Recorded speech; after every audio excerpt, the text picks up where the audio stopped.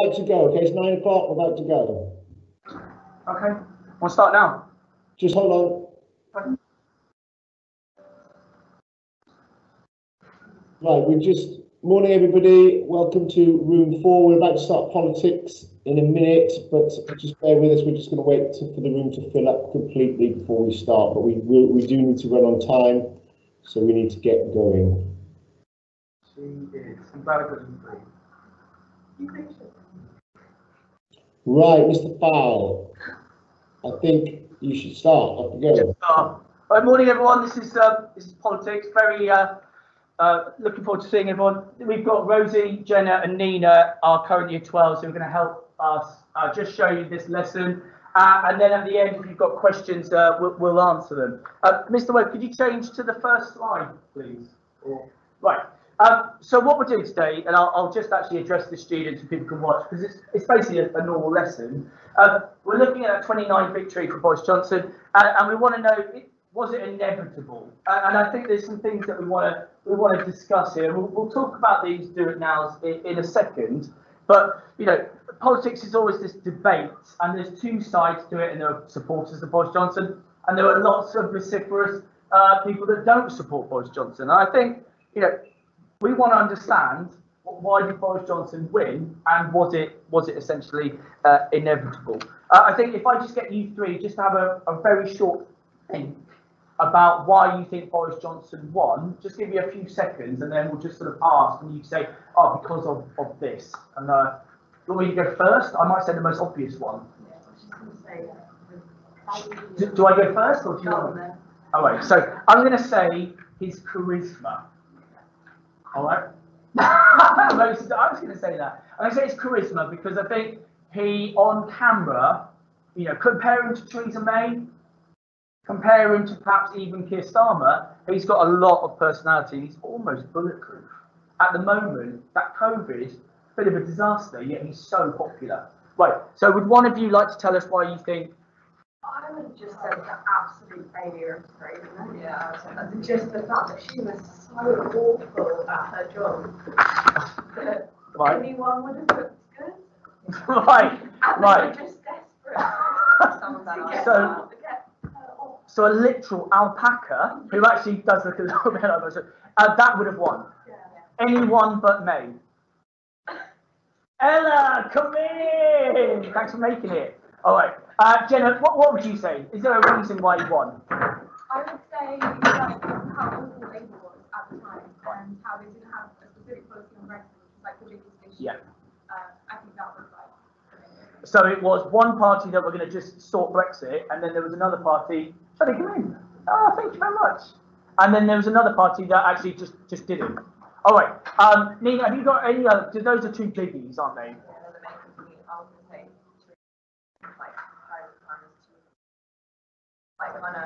At the moment, like she at that point, she led really in terms of failure, so you need Yeah. to bring in to like build it back up. Right. So did she look prime ministerial? Perhaps not.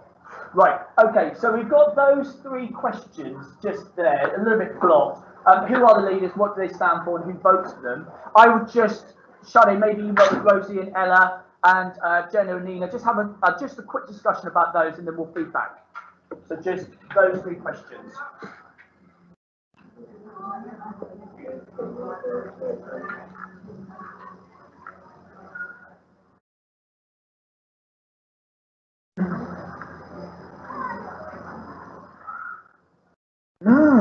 Did I include that in the exam form?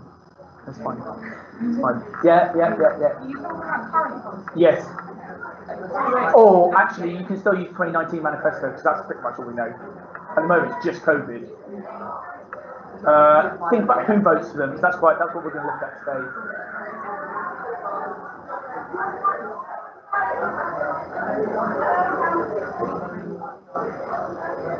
Anyone who feels like Okay. Right. Before we go and look at the answers, let's just Rosie. Who are the two main? These leaders of the two main parties. Boris Johnson for the Conservative Party and Keir Starmer. Brilliant. Okay. Yeah, you can change the slide. Thank you, Mrs. Applencart.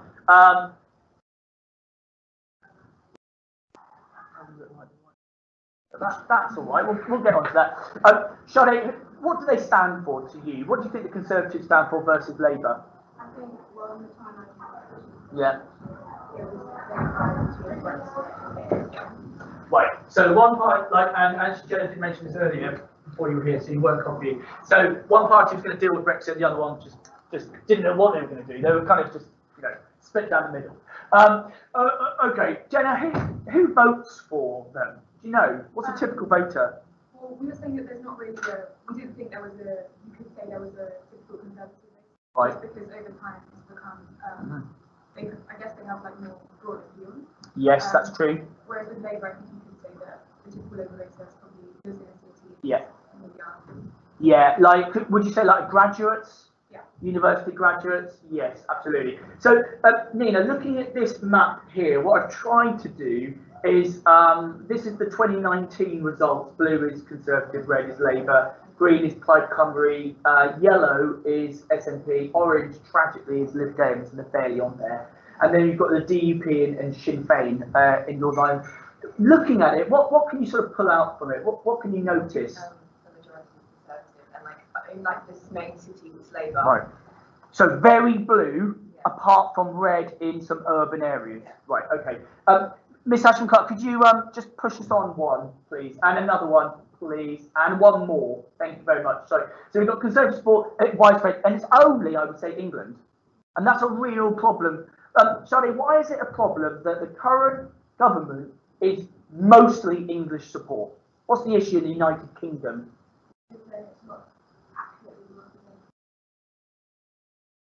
Right. Which country in particular is getting itchy and actually doesn't like being part of a conservative Britain?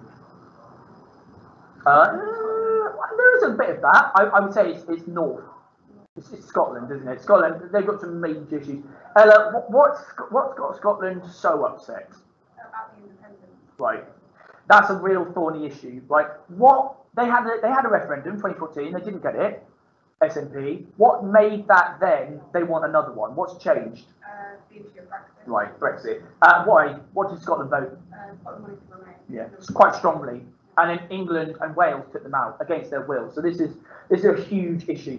Miss Ashman-Clark, could you just go forward a few? Yeah, that one, SNP, Labour's for urban. One more. Yeah, and one more. Sorry, Miss Ashman-Clark. Thank you. So I think it's, Jenna, we often talk about this in the politics because we're looking at elections, but we're also talking about electoral systems. We're also talking about parties. There's a lot that you have to sort of marry together. Why do the Conservatives get so many seats? I know it's on there, but what they got like how many seats? They got way more seats, but they didn't get that many votes. They got like 43% votes. Well, because their support is very broad. It's like, Right. So it's broad, so they get more seats. Yeah. And Labour's is what? more concentrated. Right, like orange squash, it's really, really concentrated. Okay, Miss Ashcroft, could you do one more post for us, please? Right, and this is what we're getting to now. We've got, looking at this, rural versus urban, would you say, Rosie? Yeah. Yeah, pretty much. There is a new group now that has swung heavily for Conservative. Does anyone know which group it is? I don't think I've taught you this, it's just literally, it's up to you to guess. Say it again. Yes. Now, working class, I don't know about you, but I don't really associate too much myself about class these days. Is there another way of measuring someone who's probably working class versus someone who's, say, a professional? Yes, so there is sort of geography in there, and I would say that probably Labour supporters are more tertiary and quaternary, and Conservative are more primary and secondary, yes, but again, it's not about job title necessarily, shall they? Would it be what?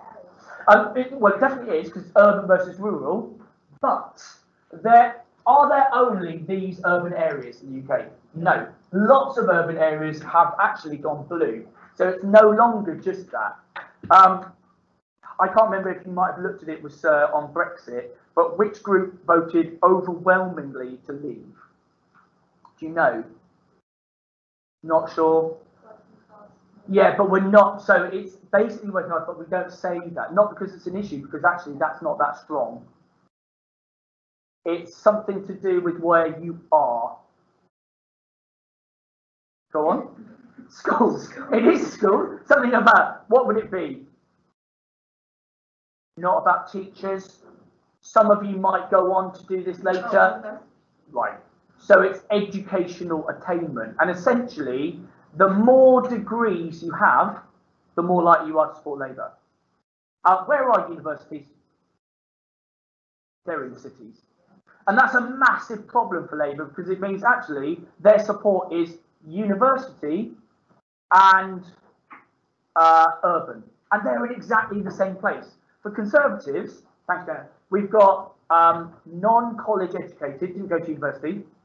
We've got leavers, so it could be working class. We've got wealthy, and they're spread out everywhere. And that's a big problem for Labour. I'm not sure if Labour will get back into power for a while.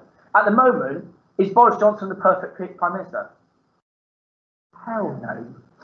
Almost like he wants to get kicked out. Yet, he's got more support than ever. And that tells you that his support is quite sticky. Not going.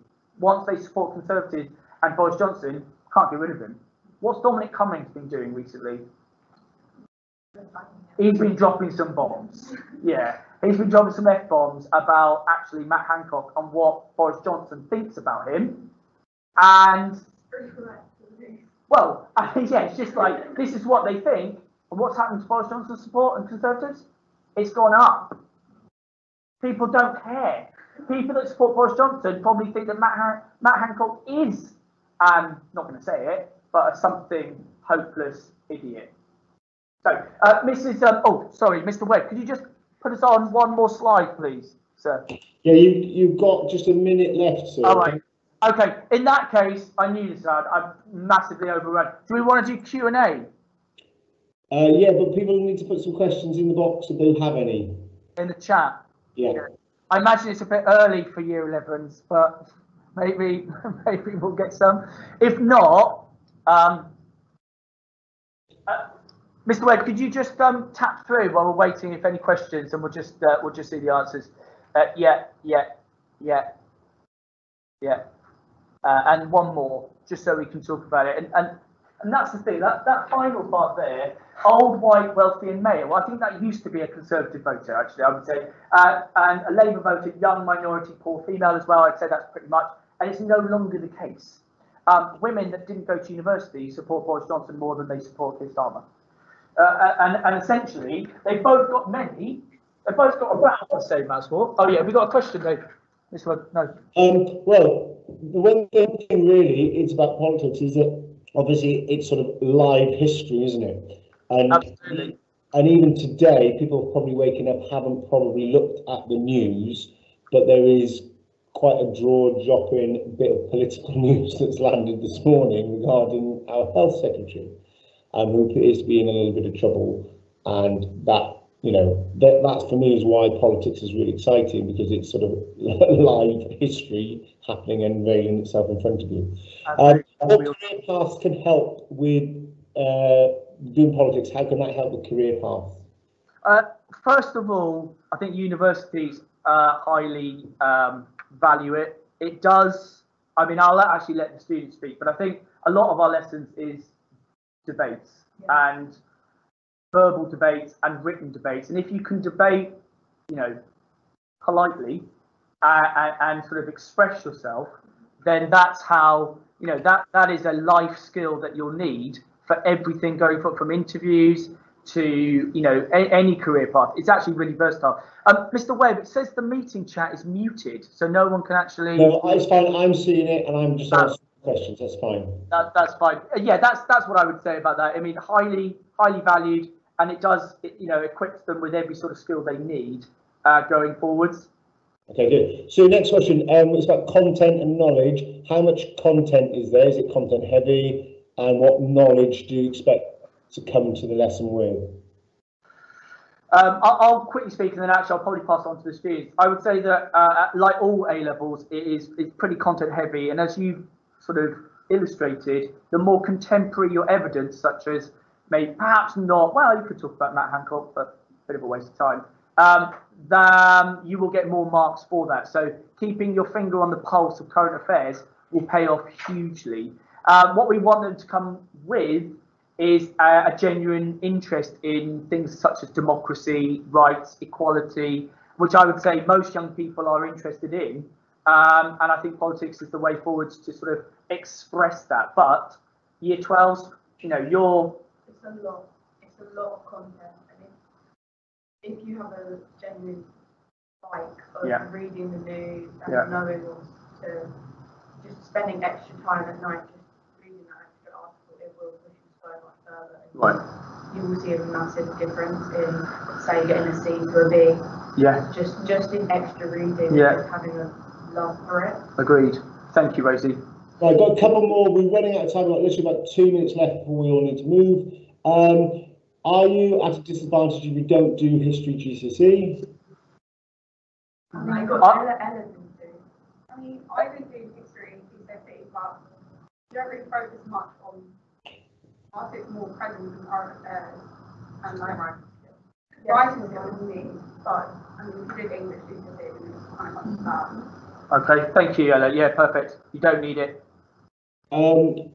Would the subject politics solely focus on just the United Kingdom? No, we did the USA in year 13, which is pretty bonkers and fascinating. And when you say you did the USA, is that what sort of time period? As current as possible. So from Trump to Obama and Biden. So I always forget. So it's been a really very interesting period in history. Absolutely. Okay, good. Last couple of things, just around questions around the exam prep. How do you help with exam prep? Is it very heavily essay based? Yeah, it's all essay based. I'm afraid it'll be. There are 3 2-hour exams and there are 3 essays in each. So. Okay. Last one. Does politics relate to citizenship? 100%. Yeah, absolutely. The more engaged you are in your, you know, as a citizen, the more impact you want in your politics. You want it to represent you. And unfortunately, it doesn't in this country. So there's lots of issues that can only be resolved by people getting more involved in politics and being active citizens. So yes, it does. Okay, lovely. Thank you, sir. Can you hand over to the next person? All right. Thank you very much. Thanks. Thanks, Rosie, Ella, Sade, and Nina. Legends. Good luck, guys.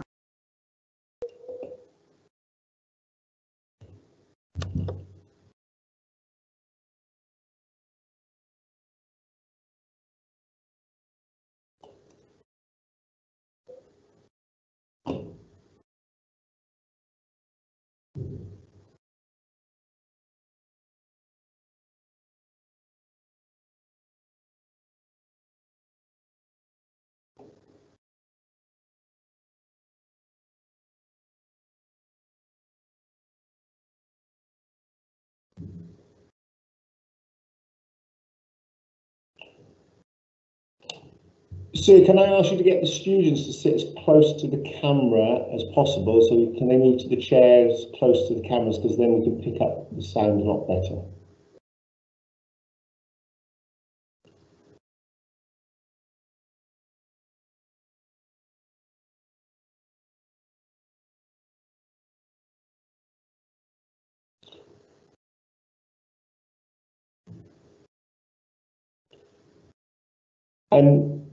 Mr. Clark, I've currently muted your microphone, so you are currently on mute. So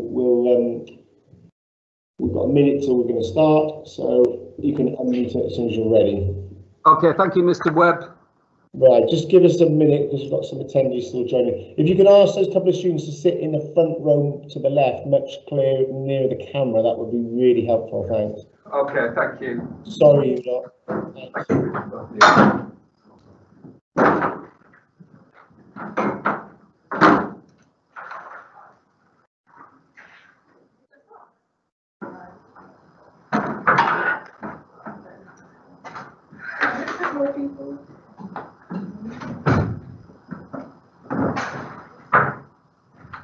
Okay, so it's 9:20, so we're about to start sociology with Mr. Clark and the students.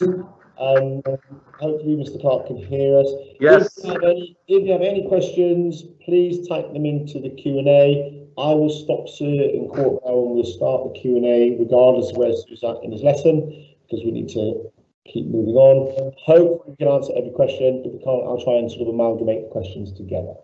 Brilliant. So over to you, Mr. Clark. Hello there, welcome. If you're listening virtually, watching virtually, I'm Mr. Clark. I'm head of sociology here at Langley Park School for Girls. With me today I've got Eloise and Nina, and we're going to be talking about a few of the issues to do with sociology. Just give you a little bit of a taster. Now, what we've got here is this whole idea of the American dream by James Truslow Adams. And as you can see here, everyone at home, James Truslow Adams believes that if you put your maximum effort into everything, then you can make the American dream a reality. And you can see here on the slide, we've got lots of different products in this advertisement, which are all about the American dream. So, sir, if you could just hit those two animations, please. Wonderful. So here's the question my team here are going to discuss. Has every student got an equal chance of making it? What do you think? From what we've done in sociology, I think no, because things such as streaming and labelling and self-fulfilling prophecy. Yeah, excellent. Can I explain what they are? Yes, please. Eloise is going to explain streaming and the self-fulfilling prophecy, which we look at. Labelling is like labels that students get given by the teachers. And usually working class students get more negative labels than the middle class students. Yeah. And streaming is like when they get put into different sets to do with abilities. And the self-fulfilling prophecy is when the students start to like believe what they're being told is true. So if they get given a negative label, they're going to start to believe that they maybe can't achieve as well as a middle class student. So. That's fantastic, thank you. So are there any factors in the home life that could affect whether or not a student does well in school?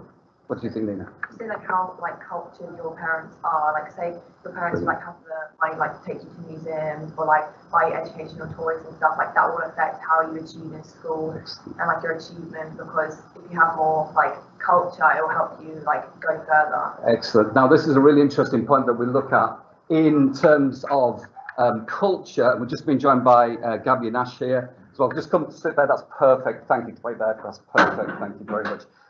So culture, Nina. What do we call this in sociology? The amount of culture that a student has and a student can bring.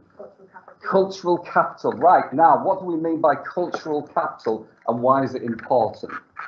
Who's going to give this a go? Gabby, what do we mean by cultural capital, and why is it important?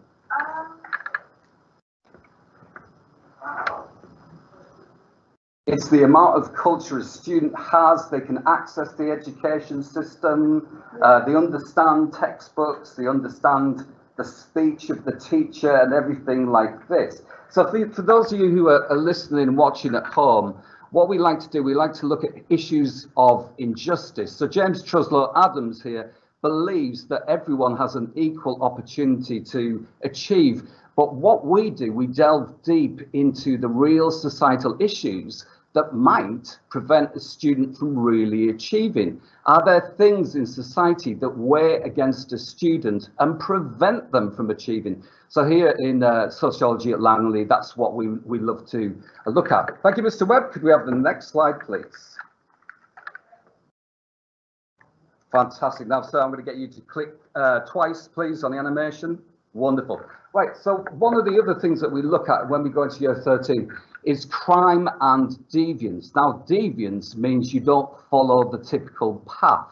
Now, what I'm going to present to you now, and we're going to talk about this, is it was once legal to cane children until 1986 in this country.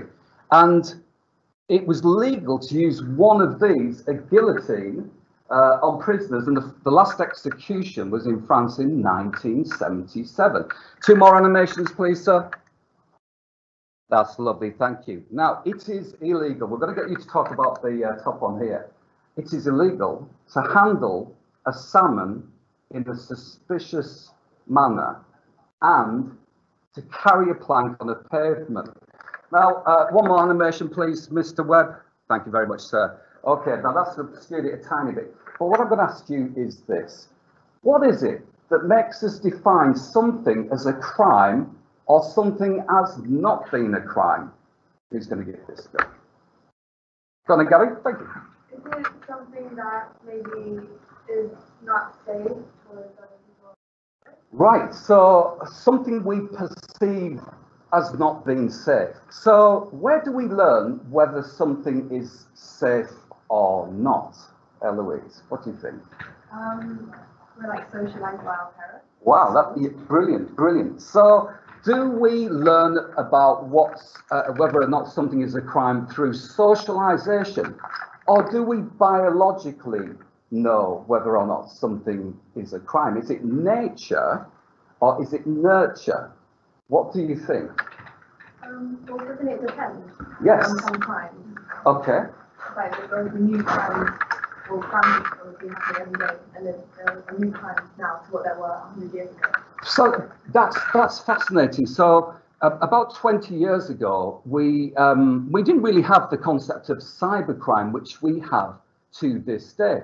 So what makes society decide whether or not something is a crime? Is it related to what Gabby just said about whether or not it makes people feel safe? Or is there something else that decides whether or not we decide something is a crime? What do you think?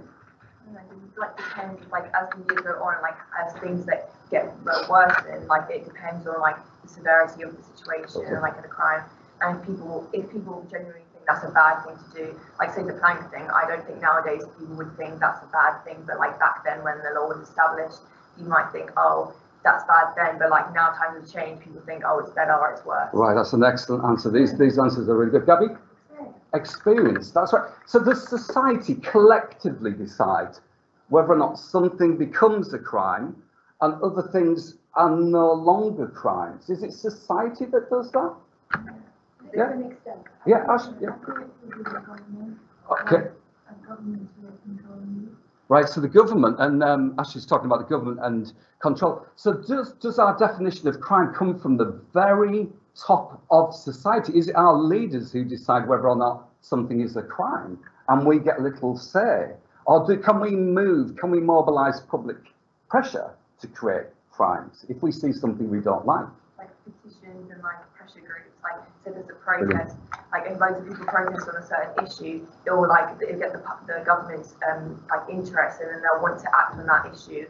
And so like they want the society and the public's best interest to be like taken into account. Yes, because then they want to be re-elected as well. So that could have well done. And Gabby, yep. I think society is what determines if something is unsafe or not, good for our safety or for the safety of, like the younger children. And it's the government that sees what society is saying and decides whether or not to make it legal or illegal. Right. And the majority of the time, they overlook ideas, which is what Nina said about petitions, and that's how society tries to get the government involved. That's fantastic. And so what we look at here, really good answers, thank you folks. We look at how we define what crime is. And the final one here says, moved on to here, this is looking at beliefs. This is a beautiful island called Kefalonia, a Greek island. And what we've got here, two more animations, please, Mr. Webb. Thank you, sir. Okay, and what we have here, this is Saint Erasmus. He's the patron saint of Kefalonia. And if you've read Captain Corelli's Mandolin, this is what this island's about. Every August the 16th, this preserved saint is passed over these people on the floor and in their hope of being healed. So we look at beliefs in A-level sociology. And so what I want you to do is two more animations, please, sir, or maybe one. Well, that's perfect. Thank you, sir. So the question for the team is society becoming more or less religious or more spiritual? And we've got about a minute to talk about this. Gabby? I think it's not necessarily becoming less religious, but I think that more religions are coming to light, because in older society it was the main, which was Catholicism. Yeah. And now there's a huge community of different religions. Yeah. I don't think it's becoming less religious. I think it's becoming more religious, just different types of religion. Very interesting point. So it's just there's a lot of variety, choice, and diversity in religion. So therefore, Gabby and everyone else, is it the case that we're not becoming secularized, which means less religious? It's just religion is changing form. What do you think? Lena, what do you I reckon? would say it's not changing form, but like people are like accepting other people's religions more. Like back in the day, people would be like have more hatred against people with other religions, but like everyone's becoming more like collective, like together. So like they all accept more, and then each of the religions like come together as more of a not a whole. Yeah. Like it's just becoming more like collective. That's fantastic. So this is just a taster of the kind of subjects we look at. Thank you so much. We're going to do some questions and answers now, sir. So I'm ready when you are. Yeah, lovely, great. Thank you, Sue. I found that very interesting. Hopefully everybody else did. Okay, so we've got a couple of questions to start us off with. Standard question: what careers can this subject help with? I think sociology is like the kind of like transition subject for some really interesting careers. A lot of people, it's about working with people. So things like social services, teaching, international development. We've got a lot of people who go into criminological related degrees. It's kind of like the people person's career sociology. And it's great because it opens so many doors into so many different areas of society. It gives the student chance to think about what they really want to do in the future. Where is sociology useful? Do you want to go to study law? What was that, sorry? If you want to study law at university, is sociology useful? Yeah, I think they really complement each other incredibly well. We have a lot of sociology students who are also taking law too. Is that any of you four here? Yeah, Nina as well. And the reason why they work well together is because I believe you first need to understand society and people, and then you understand about the laws that affect the people. So that's why a lot of students really like to do law and sociology together. And there's also a lot of cross-curricular links between law and sociology too. So when we look at the criminal justice system, that's covered in law and it's covered intensively in our sociology A level as well. So they really work well together. Okay, so on that subject, so what other subjects are often the common combination with sociology? Right, so this could take quite some time. So psychology and sociology work really well together because psychology is usually how we understand and perceive the world, and sociology is how the world affects us. Now, there's a little bit of crossover between two of those concepts, but certainly psychology and sociology work incredibly well together. Religious studies works well because we look at beliefs. So if you're taking philosophy and ethics, then you understand how people become religious or what affects their religious beliefs. Geography is a real good connection with sociology. So when you look at issues of globalization across the world, how we've become a borderless planet, that really fits in with sociology too. And I could keep going, sir. There's a lot of several questions about the exams. Are they essay based? Is it all exams? And a lot of this I know is on the website, sir, yep. But I might want to cover that. I'm happy to go over that too. Yes, we are very essay based. There's no denying. But it's actually a really useful skill because it will teach you the skills of evaluation, analysis. It's one of these subjects where you get to write, you get to be creative, you get to express your ideas, and you're moved by a sense of injustice. When it comes to the exams, we've got 3 exams at the end of year 13. All 3 are 2 hours long, and they cover the topics of education, families, beliefs, research methods, crime and deviance, and theory. You'll certainly get a real broad understanding of how the world works if you take this subject. Lovely. Thank you very much, sir. Thank you, students, for doing that. And we're just going to shut down for 5 minutes whilst we wait for the next presenter to arrive. Okay, thank you to all of you watching and listening at home. You know, we hope you really enjoy your time at Langley. Cheers, sir. Okay, thank you.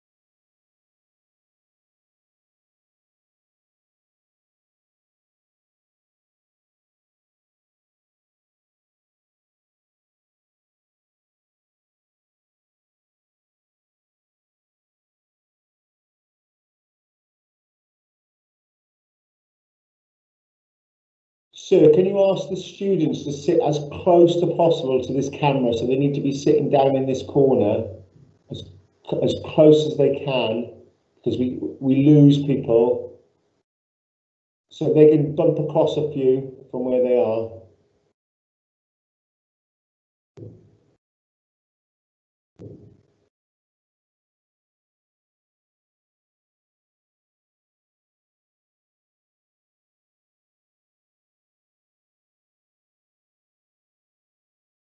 So you're currently on mute. If you take yourself off mute, but obviously we're broadcasting live so people can hear what you're saying.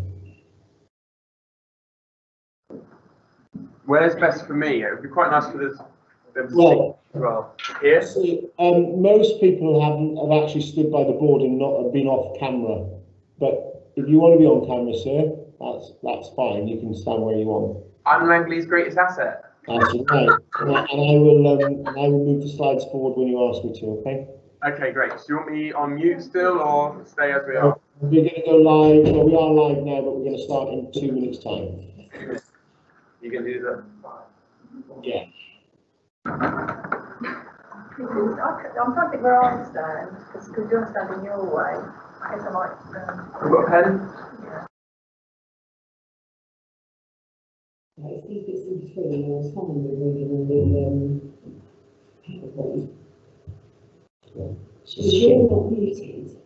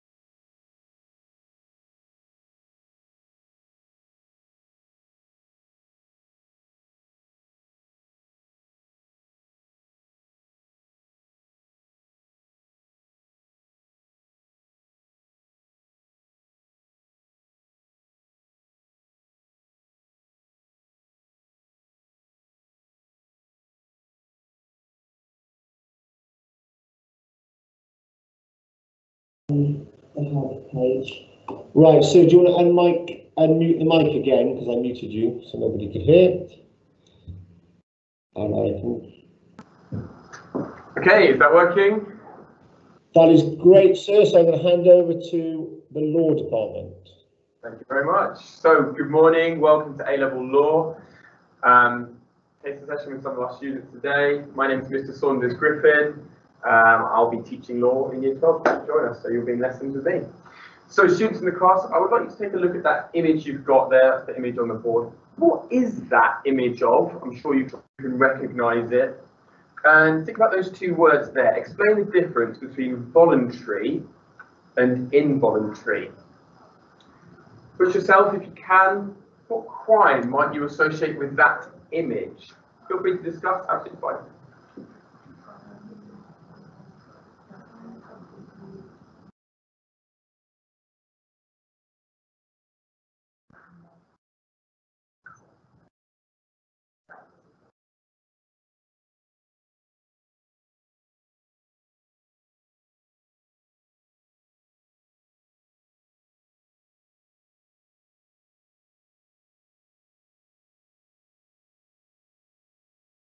Good. I can see some writing there. Do feel free to discuss as well, you know.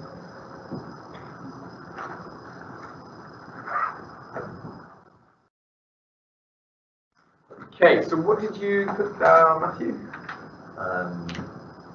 Deliberate and accidental. Or what's that, the Second one. second one, the difference between voluntary and involuntary. Say what's in process? Deliberate and accidental. Yeah, fantastic. What did you identify that image of, Rishika? I see Grenfell Tower. Yeah. Did you think of a crime that could be associated with this, Kira? Fine. We haven't covered it yet. Around the room, anyone else? Rosie? Negligence. Yeah. What's it mean to be negligent? Failing to do something you should have done. Can we move on, please, sir? Absolutely right. So voluntary, when someone chooses to do something. Involuntary is when someone doesn't choose to do something. We're looking at gross negligence manslaughter today, which is an example of involuntary manslaughter. Someone hasn't chosen to kill, but they have ended up killing someone. Move on, please.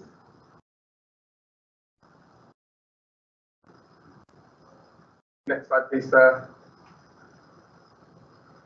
So, gross negligent manslaughter is defined in the case of Adamarco. Could we just run through those, please, sir? It's a type of involuntary manslaughter where there's three parts. The defendant owes a duty of care, there's a gross breach of that duty, and this breach causes the victim to die.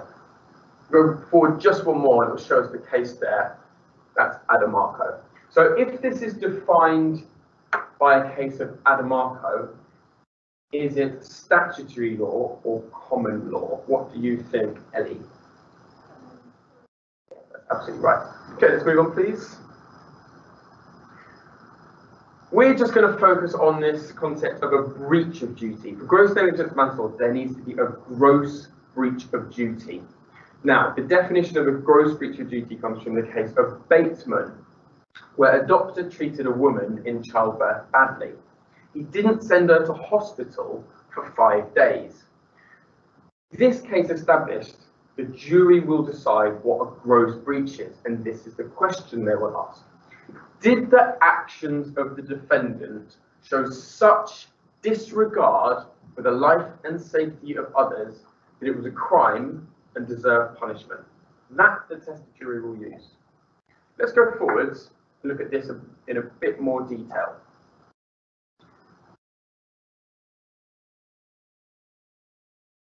So, disregard. What does that word mean? Think amongst yourselves, how would you define that? We're trying to decide how we're going to know if someone's actions show such disregard for the life and safety of others that it's a crime and deserves punishment. What do you think? Lack of care. Yeah, Matthew, what do you think? Ignoring, yeah. Do you have any thoughts? Pushing something aside. Pushing it aside, yeah. Ella? Like basically Completely ignoring it? Yeah, absolutely right. We've got ignoring there.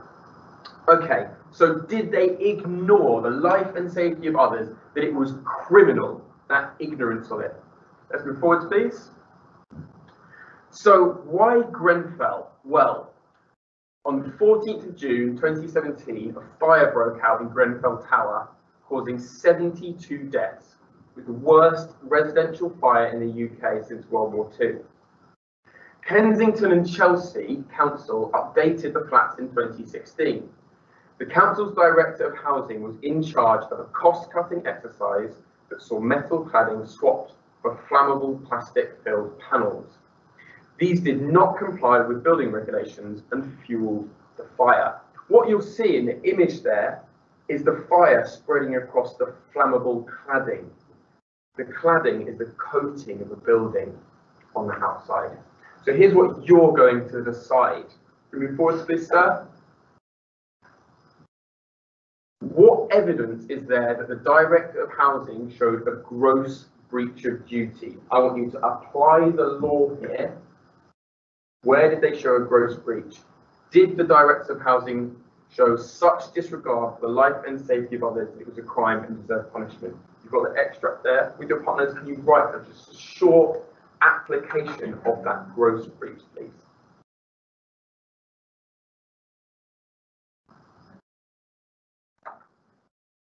replace the kind of achievement alternative.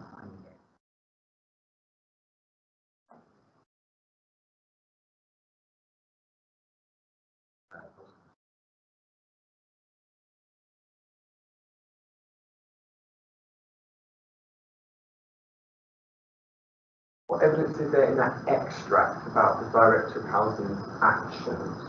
How can we apply it there?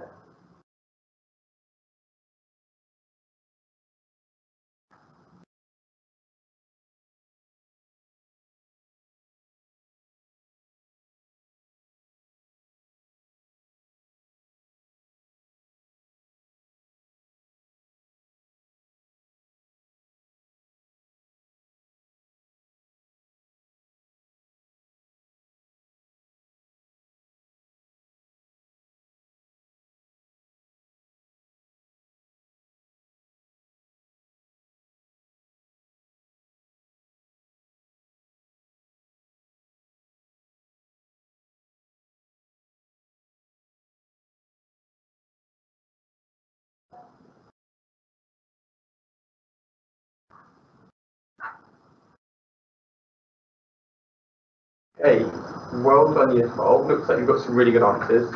Matthew, Nina, can I ask you to turn around and share your answer with Rishka and Ellie? Two here, do you want to turn around? Ella, do you agree, disagree? What did you write? Do you want to, can you get the same points, different points? Can you get an answer together that you're willing to share in a moment, please?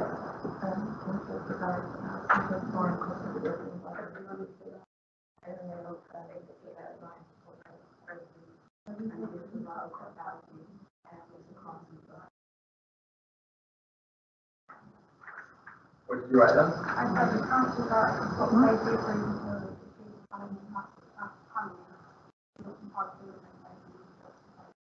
Brilliant. Now link it. What did that show us disregard of? Let's look at it.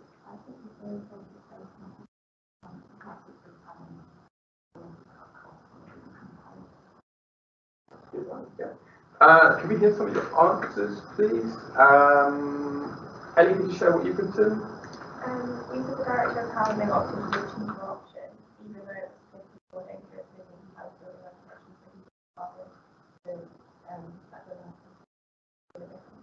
Well done. I think that's a really good response. Why is it good, Nina?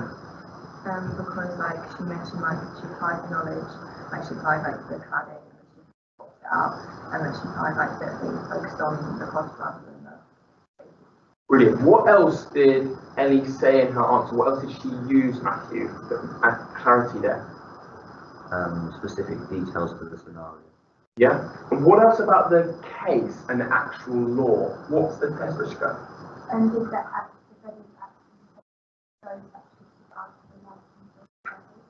Absolutely right. She linked the facts of that scenario there, Grenfell, with the law. Disregard of life and safety of others. So, last question. Would you find the Director of Housing guilty? What do you think? I'd love to hear what some of the people joining us remotely think as well. Answers in chat. And then we'll have an opportunity for some question and answer. So, have a discussion. Love to see what you think.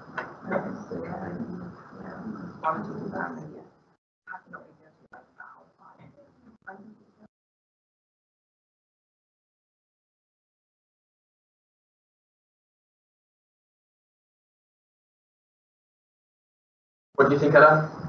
I said that you should be found guilty because you showed a complete disregard for human life. Okay. Yeah, interesting. Do you agree, Rishka? Yeah. Yeah. Across the room, do we agree? Disagree?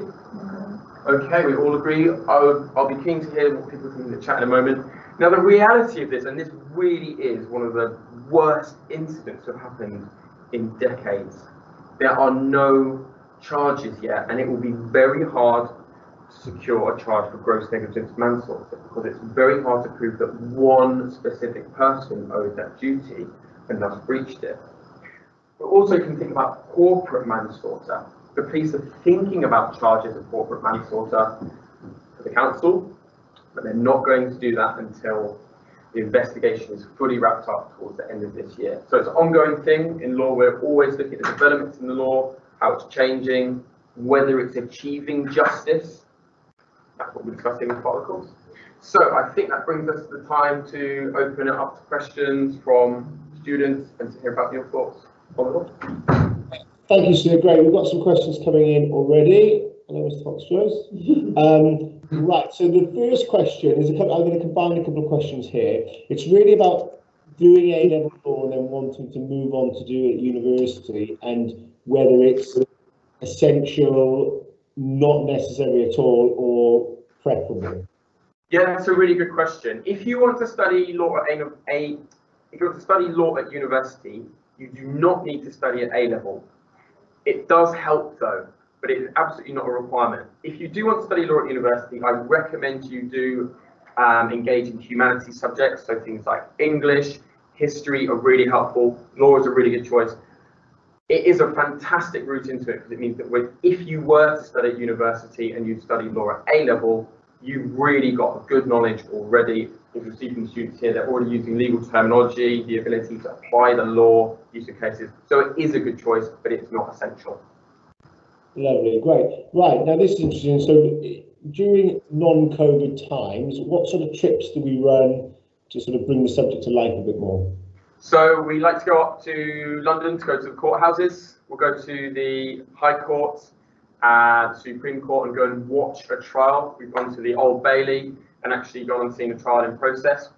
As part of going to the High Court, we would go for students to undertake their own mock trial, which is actually a thing run by the High Court, and that's really good. Putting the law into practice, being in the place where it is, walk around the Temple, which is where the legal profession is based in London. So they're really great opportunities. Being this close to London is really great for us as well to do that.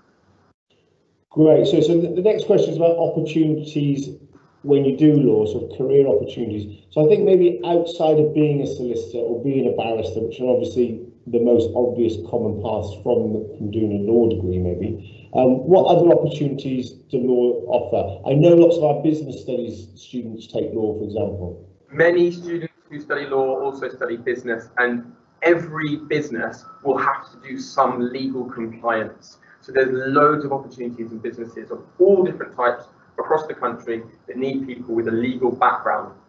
So that's the first part in business. Also the civil service and working in that. So one of my friends studied law at university. She now works in the Department for Culture, Media and Sport, advising on the legal issues to do with data, for example.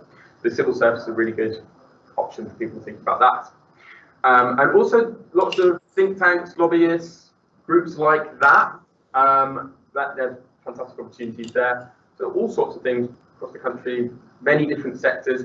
The other thing about law is that because it's a very analytical subject, you develop research skills, you develop the ability to analyze and present that in an argument.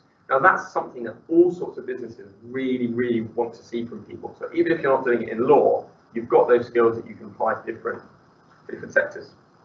Right, great, thanks. Question for the students here. They're going to look shocked here when I ask them this. Why do you enjoy law? What do you like about doing law? Tell us how good Sarah and Miss are. Come on. Don't be shy, folks.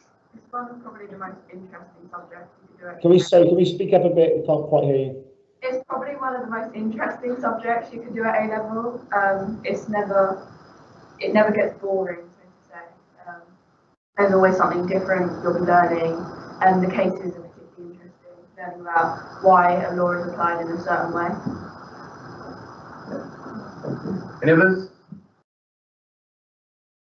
Yeah. Really get bored. What's interesting? We are hoping that none of our A-levels are boring. Sorry, didn't quite catch that, so can you say it again? I said we are hoping that none of our A-levels are boring, but what are the topic units called, sir? So there's 3 papers. Paper 1 is on criminal law. That's what this was all about. Paper 2 is tort law, and paper 3 is contract law. Within each of those papers, there's a number of different topics that cover a really broad range of different areas of law, and probably the most useful ones for career progression as well. If you go to university, you'll be doing those, and if you were to use them in a business, they're the ones that are going to be most helpful. Great. And the last question is, what sort of things can you do in and outside of class to enrich the subject? Do we do debates? Do we do moots?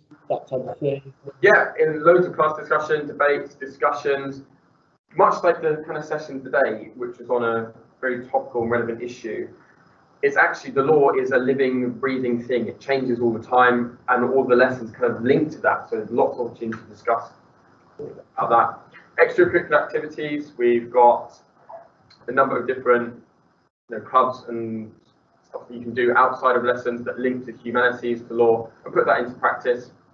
Lots of students who study law also do other subjects like politics and history. So there's kind of opportunities for debates, extracurricular activities like that. Yeah. Lovely. Okay, thank you everybody. That's great. We're just going to move on to health and social, and we're just going to go quiet whilst we set that up over the next 5 minutes. Very much, everyone. Thank you.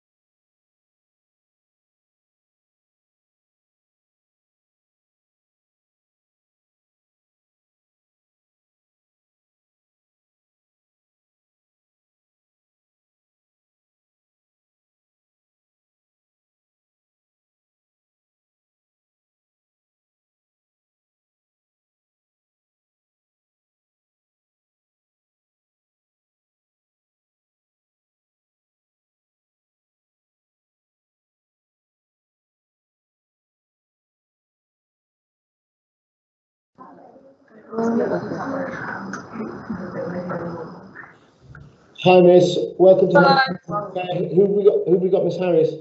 Yeah. Great. Okay, so we're going to start in a sec. Obviously, I can switch to the students. They're sitting close to the camera, which is great, so we can hear them and see them. Yeah. Just bear with me 1 sec. That's right. I'm just waiting for one more student as well. Great, and then just ask me to move the slide on once you're ready. Yeah. Okay. Okay. We'll need to start this because we need to run on time. Cool. So over to you. But welcome to Health and Social Care. I'm Miss Harris. I'll be your teacher come September for either the single or the double award. And we're just going to run through a Unit 2 lesson on LO2, which looks at discrimination across the next 10 minutes or so. So if Sir, you'd move on to the next slide for me. Cool. Miss, it doesn't look like the slides have been put in. Can you do it without? No, they are in there. I put them in the folder. Okay, I can't just suddenly jump to that at the moment.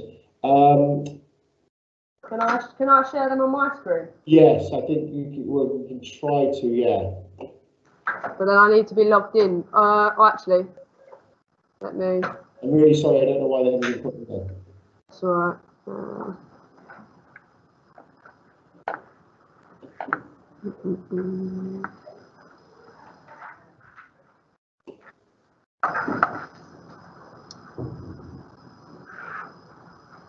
Girls, just while I load up the PowerPoint, the do it now task is just to write what you'd associate with the word discrimination. So any words that you'd associate with discrimination, just write those down for the minute, and then I'll just, once I've got this from my email, then I can share that on the screen.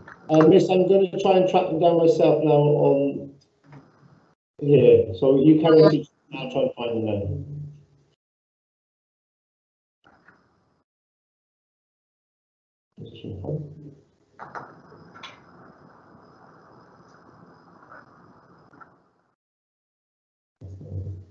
Yes.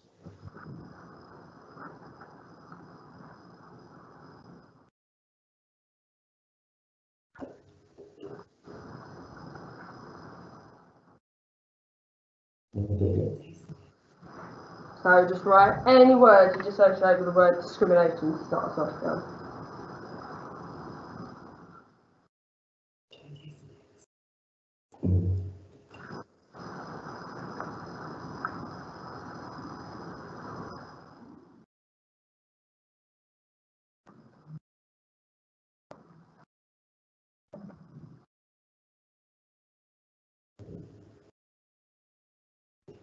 So it's saved in that area where like all the subjects are.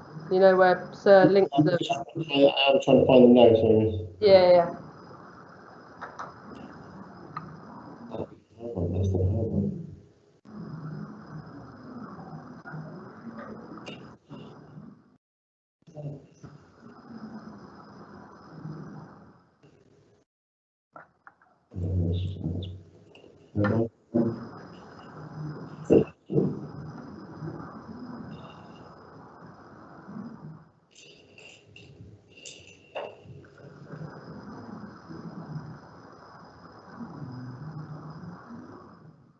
Yeah, that's it, sir.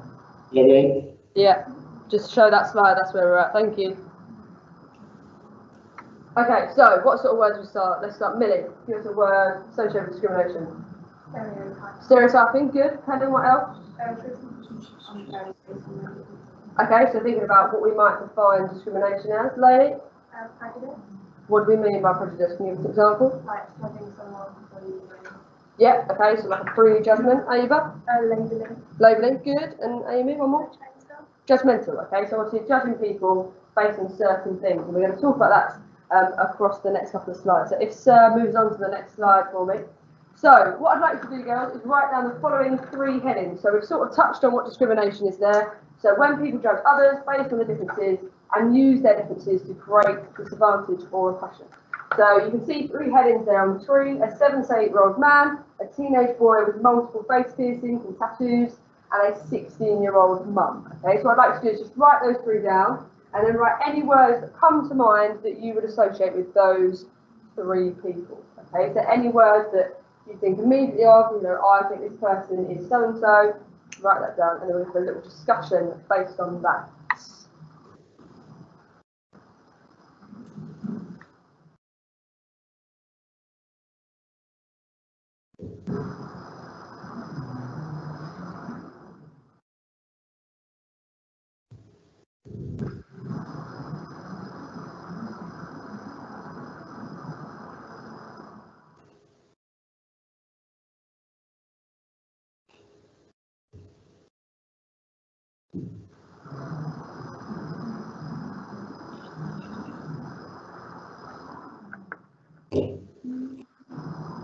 So anything you think of when you look at those 3 people, what sort of things might you associate with those?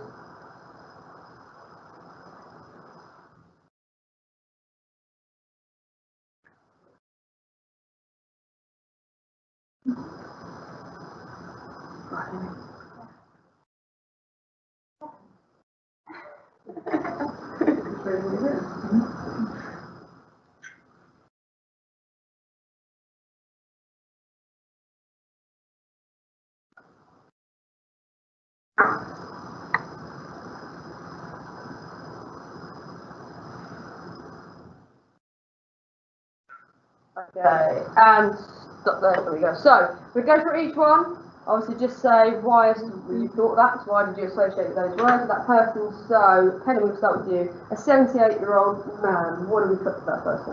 Frail and relies on other people. Okay, and why might you describe that to that person, Helen? Because when you're older, you usually need help. Yeah, good. Okay, so obviously losing our dependence, we're starting to obviously get a little bit immobile, we're struggling with movements. Okay, so I think obviously Lainey, do you write fragile as well? Yeah, so fragile is thinking about our movements, how we move across. Ava, what about our second one? A teenage boy with multiple face piercings and tattoos. I just said normal because. Why is that normal to you? Any teenage boy might have facial piercings. Good, okay, it might just be a normal thing. Anybody think anything different to what Ava did? Or did we all sort of have, we thought that was normal? Amy, did you also write something?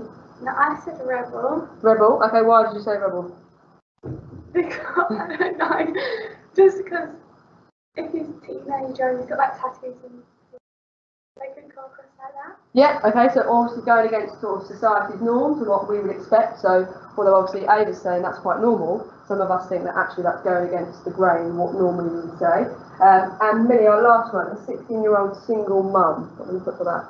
Independent. Independent, good. Anything else, Naomi, you can add to independent? Brave. Brave, why did you put brave?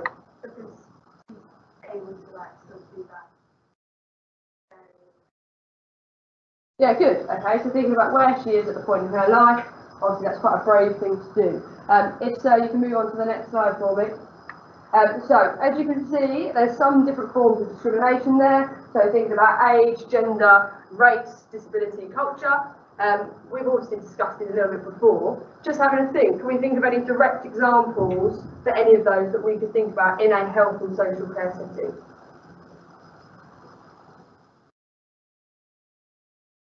Helen, if I said to you race, for example, or disability, what might be an example of that in a health and social care setting? If a patient doesn't.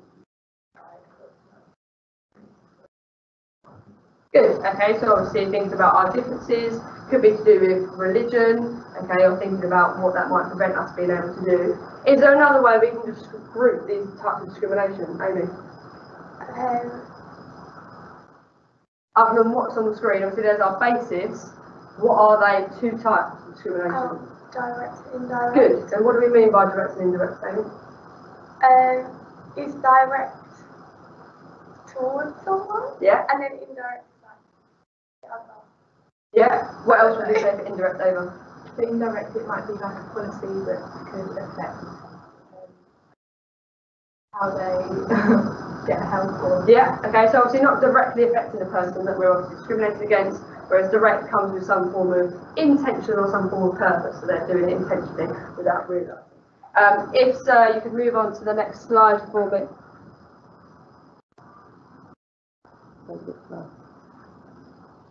So we've talked about those 8 bases of discrimination.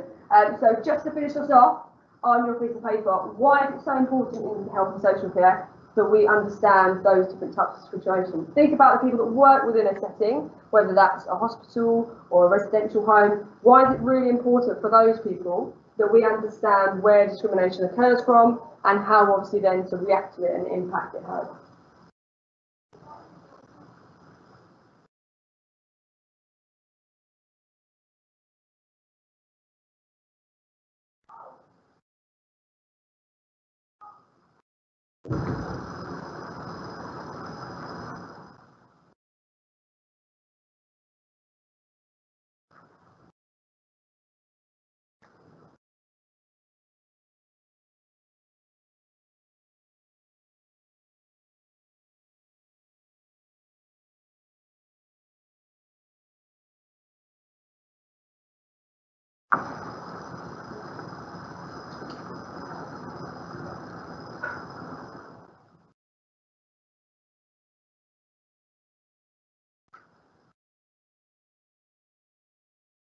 Yeah.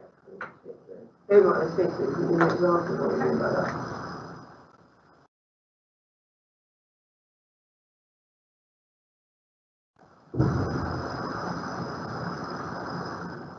Just a few more seconds. Just finish off. So why is it so important that we understand discrimination and where it comes from? Okay, Millie, start us off. Why is it so important? I said we need to know where it comes from so we can help prevent it, so that everyone feel welcome and get the support that they need without feeling like they can't. Good, really good. Okay, so thinking about support that's available. If we could add to what Millie's already just said. It could stop them from getting care in the future. Yeah. Good. Okay, so making them feel slightly vulnerable. Kind of what else do we have on ours? Things like marriage needs to be healthy and Good. Okay, so obviously if we're working in a care home, for example, we might speak to our manager. If it's a resident, obviously they've got to maybe go to someone that they feel safe with, that they can trust. If it's someone obviously that's causing them issues. Okay, so obviously that importance of health and social care, of knowing where the discrimination occurs, it's really important that people working within that society are able to reflect on those attitudes and how they can in turn obviously address those across the course of when they're in that setting. Have I got time, sir, to do the next one, or you're on mute, sir? If you're really quick, but we need to do some Q&As as well. Yeah, okay. It's a short video, so it will take like 2-3 minutes. So I don't know if you want to do the Q&A or. No, we won't have time to play video. Okay, that's fine. Just do the. Okay, so thinking obviously about social class, so specifically within discrimination, so that's one form of basis where we come from. What do we mean by social class? Just start us off, isn't it I don't know. I have an example. Yeah, go on. Use the example. Like middle class? No. Yeah, good. Okay, so like middle class, working class, obviously upper class, at what point we are in society. So how would we define social class, ladies? So the status of economic. Good. Yeah, really good. Okay, so obviously where we are, okay, thinking about obviously the place we have in our society to do with hierarchy, or obviously economical status like ladies just touched upon. When we obviously Amy just answered this question at the bottom, what are social classes? So we talked about working and middle and upper. If we think about those two questions at the bottom, just to finish, to what extent does the media lead to certain groups of people being stereotyped or labelled? And how could their perception of social class affect the way that care practitioners treat individuals in need of care and support? Just very quickly, have a 30-second think. You don't need to write things down. Just a question to finish off before we do some.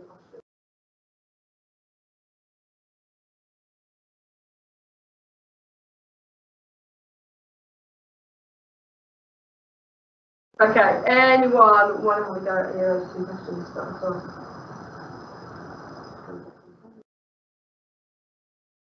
Go on, pick one, Helen, and answer one. Just finish. The first one, yeah. I would say that in the media, those who are in the working class spaces are often stereotyped or labelled as people who don't work as hard sometimes. So it affects those people. Yeah, okay, so obviously the media has an impact on how we view people, how they're stereotyped, that Helen's just touched upon, and how obviously that discrimination then occurs as a result. So if there's any questions there that students have, they can ask them now in the last 5 minutes. Right, great, thank you, Miss. Right, we've got several questions. The first one, I know this is on our website, but just to clear up the idea of the two courses and how the sort of single double idea and what they're into. Okay, so our single award, we run across 6 units, so that's the equivalent of 1 A-level, and then our double award is 12 units, which is the equivalent of 2 A-levels. So my class, or the single class at the moment, they run on 3 double periods a week, and that's 2 units, whereas the double class will have 4 doubles a week, and they'll be doing 3 units across that time. So looking at, like we just touched upon, so Unit 2, Equality and Diversity, they may look at Unit 4, so things like Anatomy and Physiology, or any then internally assessed units, so coursework, so like nutrition, or person-centred care approaches, as well as many other units obviously on our spec. Okay, Miss, we often call them single and double. What are their official names, just so people know and they don't get confused? So the single is the extended certificate, and our double is our diploma. So that's what they're technically referred to on the spec. Yeah, and you'll see in our blocking when you want to choose, if you want to do the diploma, you have to choose in 2 different blocks because obviously they count as a double, so that's important to know. Great. Can you just explain to us the sort of percentage breakdown of coursework versus exams? So there's a split, so it will depend on what award you choose. So if it's a single, so extended certificate, you'll only do 4 sort of mandatory units. So we have mandatory and optional units. So mandatory are ones that we have to complete across the course of 2 years. So that will be 4 units for the single or the extended certificate. For the double or the diploma, that will be 7.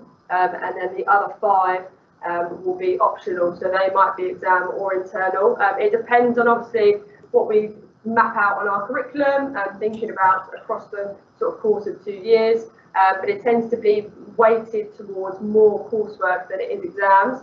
There's fewer examined units than there is internally assessed. So it will feel like an even balance. And those exams will be sat at different points of the year. So for example, we could sit an exam in January if the unit's like a fairly short unit that might run from September to December. We might decide that things like Unit 4 that require a little bit more time, that will be sat in June, so we'll have a little bit longer to go through that unit because it's on like anatomy, so a little bit more in depth so we can cover it in greater detail. Great, lovely. And obviously this is a vocational course, so we have a question about sort of getting outside of the classroom and experiencing real life and how we apply that in health and social care. So what sort of things are we planning? Yeah, so obviously this year's been slightly restricted, but from September, hopefully with restrictions lifting, we'll be able to go sort of outside into the real world, so getting opportunities for work experience, so to visit care homes or hospitals or different health settings, obviously shadowing people, so shadowing staff, thinking about can we offer additional qualifications on top of what we're doing. So for instance, in Unit 3, we cover health and safety, and part of health and safety is looking at first aid.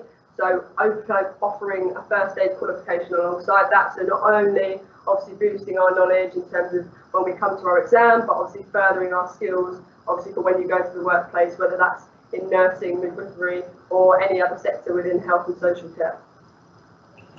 Great, and finally, in the last minute, just regarding the summer work that we posted, is there any? I know there is. And then what do we do with it?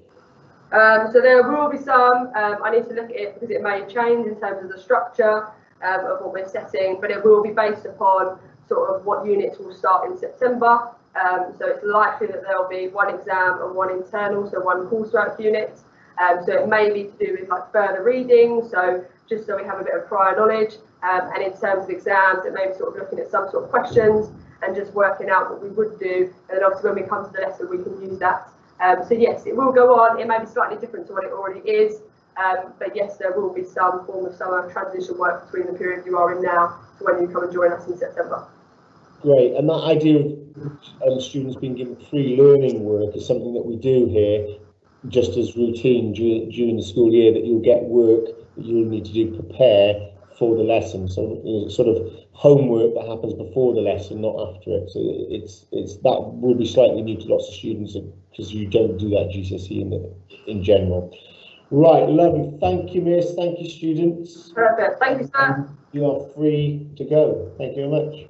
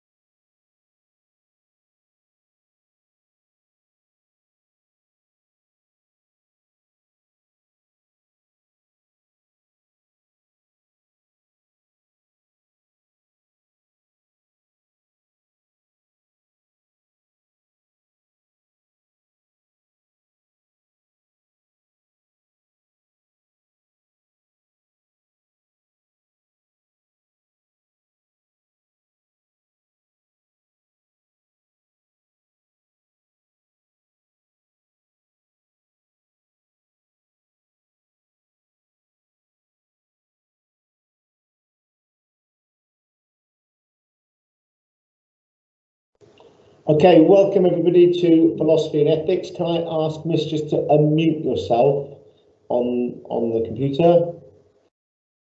And ideally, can I ask the students just to bump across towards the camera a couple of seats so that we can hear you, or one seat, because that will really help.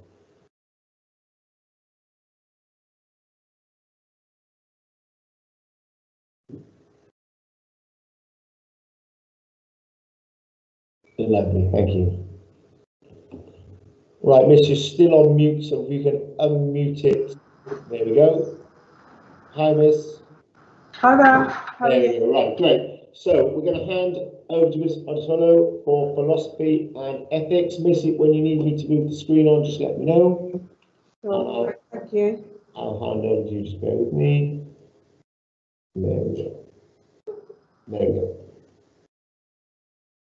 Right. Can we have it in full screen mode, please, sir? We can't. Sorry, this is how it is. Sorry. No problem at all. So, welcome everyone to Philosophy and Ethics this morning. I've got two of our current Year 12 students in with me today whilst we begin to give you a sneak peek as to what you might expect from a typical Philosophy and Ethics lesson. If we can have the next slide, please, sir.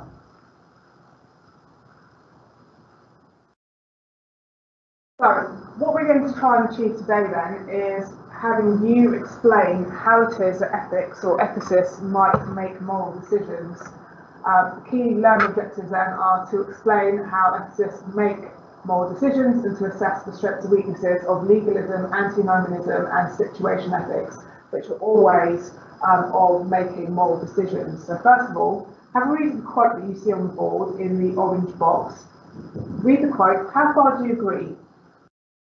Also consider then why someone might disagree with you, as well as understanding of your perspective. Why might someone disagree with you?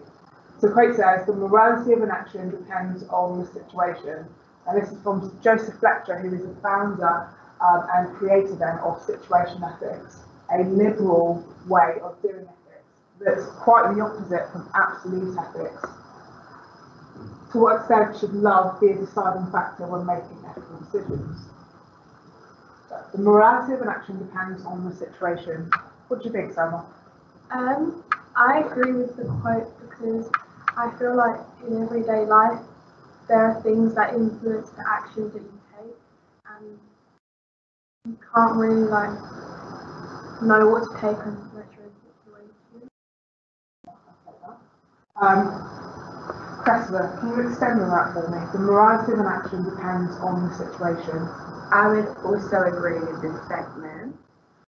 This is because in certain situations, the most loving thing to do would be to help someone, and that might break the rules. So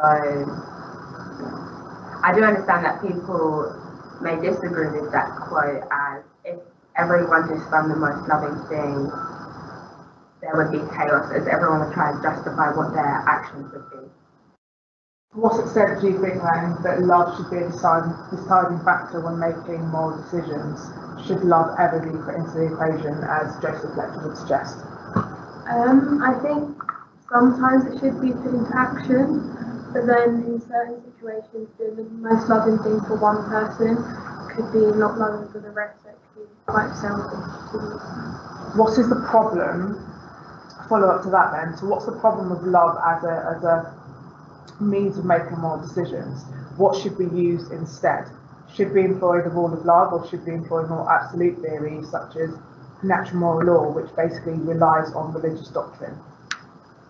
President? It would be better if there was both, as love can be quite subjective, so everyone has a different view on love. So if there could be a system where we use love and still follow principles that are a bit absolute, it would work better. Absolutely. So when considering that, whose key principle or golden rule centres around love that actually would fulfil both of those areas? Can you think of someone in the Bible who uses the principle of love as well as the doctrine that we would follow rules? Jesus. Which quote am I thinking of? Love thy neighbour as thyself. Absolutely. So the idea that we'd love our neighbour as ourselves and come to moral decisions through the showing loving kindness to our neighbours and treating them how we'd like to be treated. Next slide, please, sir. Well done. Thank you. Next slide, please, sir.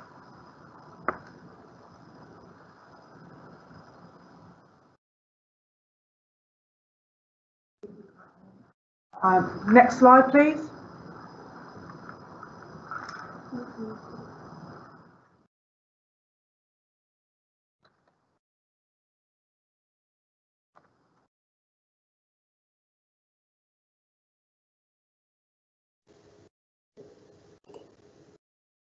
Oh, sorry, Miss. Okay. So when it comes to making ethical decisions, there are three main branches that we use in first instance. The most common then being situation ethics, which is a relative system of ethics that uses the rule of unconditional love. So essentially, when making decisions, we are to judge every decision that we make and prioritise love. So a situationist then enters into a dilemma with the principal rule that love is the kind of tenet or key tenet that needs to be abided by. A situationist follows moral law or violates it according to love's needs first.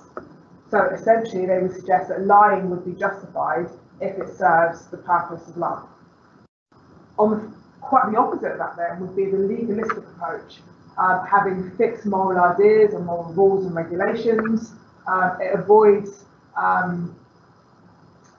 love, avoids looking at things situationally. It is absolute in nature, and so it would be things like the 10 Commandments. Follow these rules, live well, love God, avoid evil.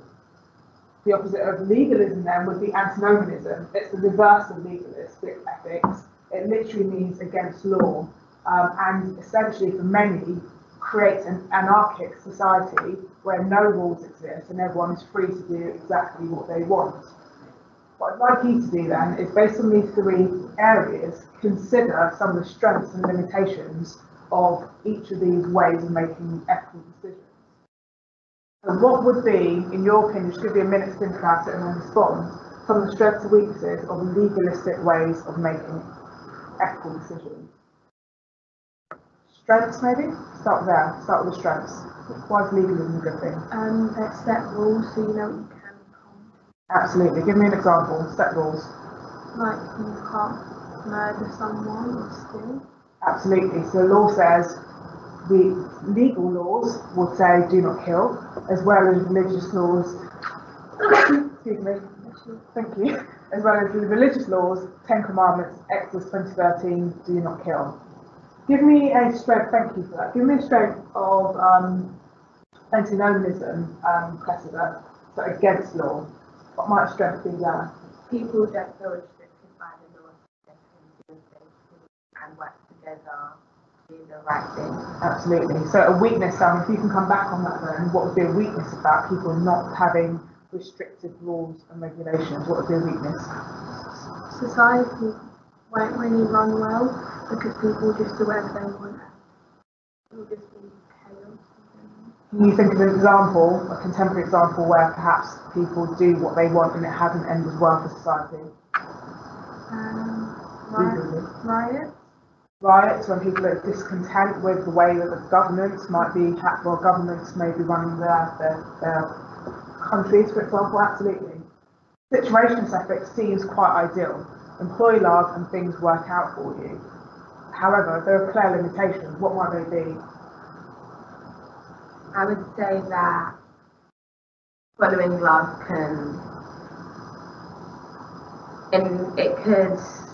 it's not good because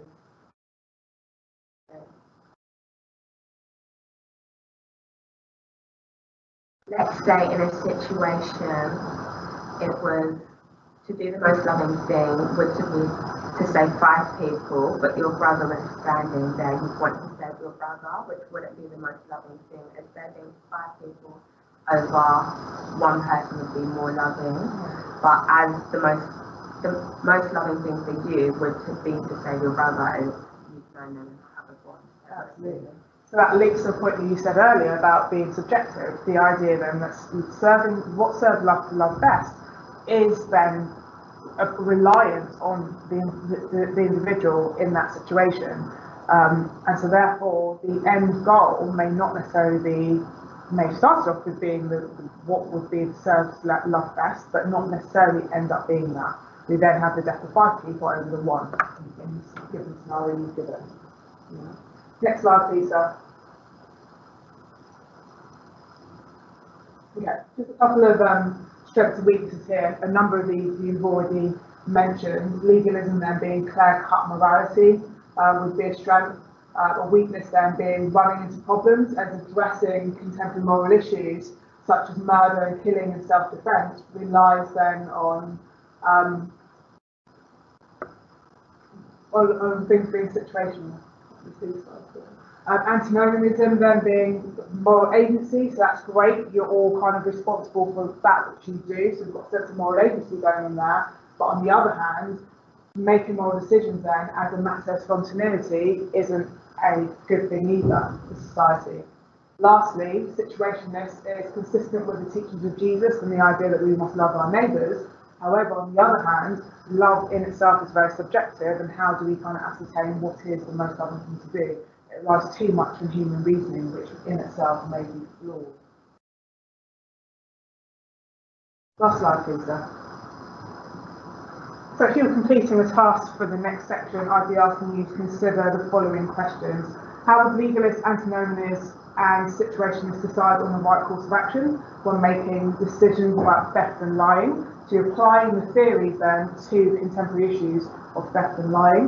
And the second question then would be, do the strengths of situation ethics outweigh its weaknesses? Do the strengths of situation ethics outweigh its weaknesses? Both those questions will address the assessment objectives of AO1, knowledge, and AO2, evaluation and critical analysis. Are there any questions for us there? Great, thank you, Miss. Well, if you want to come around in front of the camera, that would be great, so people can see you. A couple of questions. First up, question for the students actually is, what do they most enjoy about doing the course? What do you most enjoy about doing the course? I like learning about different ways of like thinking about moral issues, and I personally like the application side of it because it puts real life situations in perspective. I think that it's made me able to be more open-minded and see other people's perspectives on making moral decisions. I can use that to apply to situations that I may face. Good stuff. Thank you. Are there any other questions, sir? Yeah, it's obviously an A-level course. Can you just outline the exam? There's no coursework element, is there? There is no, yes, that's absolutely right. So there's no coursework attached to this at all. There are 2 3-hour exams, but you'll be fully prepared and ready to take on these exams with all the work and support available from the team. So yes, it's a full A-level, no exams. Great. Okay, and finally, what sort of subjects are often used in combination with philosophy and ethics, and what are the career paths or university choices of those students going forward? That's a really good question. So many of our students will combine philosophy and ethics with history, English, and sociology is a big one. There are lots of sociological links, especially in our Christianity unit. Many students, I think you all are. So Cressida here takes law, and she says that links quite well also, and all those students like Salma who have no links whatsoever but just love the concept of learning about philosophy and ethics. Career-wise, lots of our students will go on to higher education and continue on with philosophy and ethics. Many will choose law, social sciences, etc. RS is really flexible, philosophy and ethics really flexible. Many students will go off in terms of career paths into the police, social services, and so on and so forth. So it's really diverse in terms of the career paths that you can pursue. Law is another one that's quite a lot of students do as well. Yeah. Okay, lovely. Thank you very much. Thank you. I will mute you, and thank you for the students for attending as well. Thank you. Thanks. Okay, next up if you want to meet the prefects, you need to jump across to room number 1, and then back here in 20 minutes for our next subject. Thank you.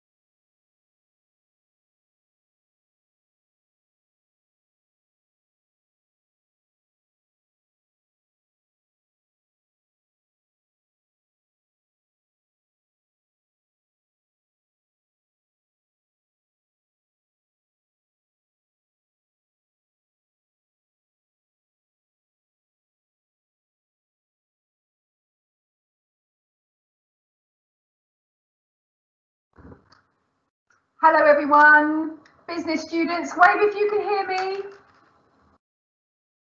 Oh, good morning, thank you so much for coming in.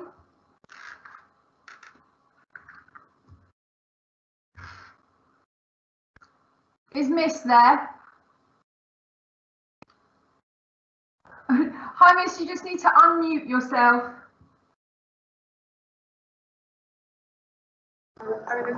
Okay, just unmuted us.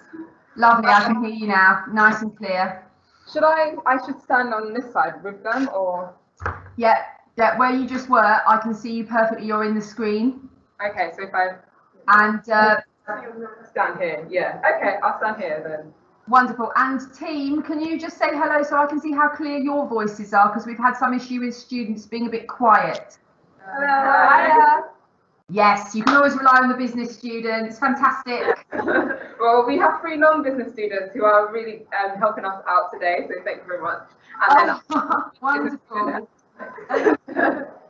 Okay, you're going to be going live in about 3.5 minutes, okay? Okay. And then I will put myself on mute, but I will flick through the PowerPoint for you, Miss.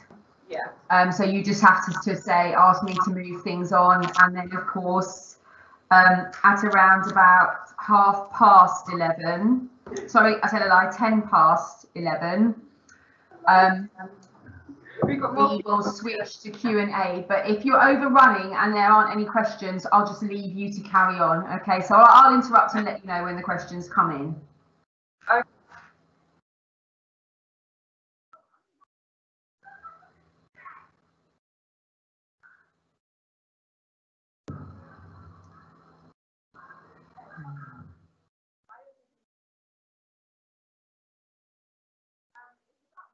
Miss, can you just talk to me again? I can't hear you.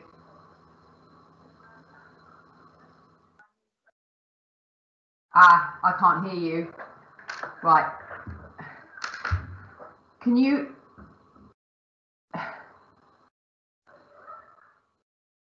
wiggle around with the microphone cable? Because I've not got any sound.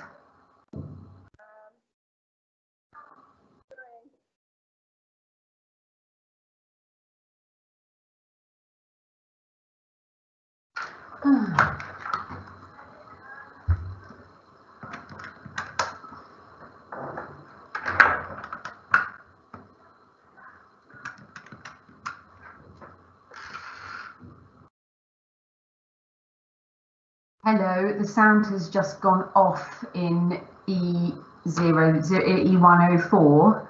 Natasha's looking at the cable, but I'm not getting anything.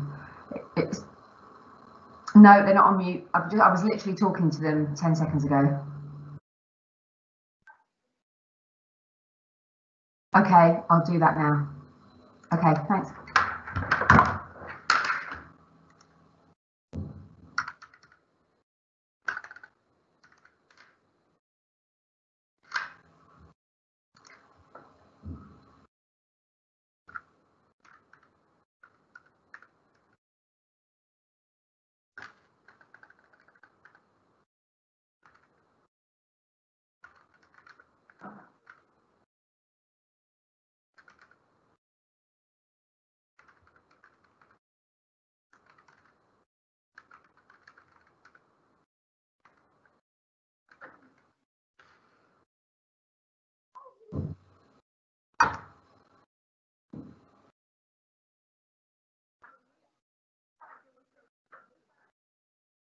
Hello, Miss, can you hear me?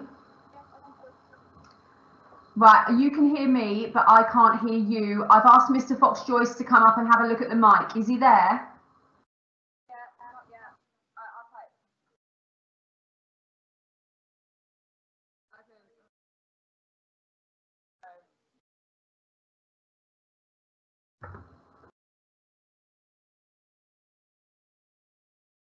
Okay, we're due to go live now, but of course I'll wait until we've sorted out the sound.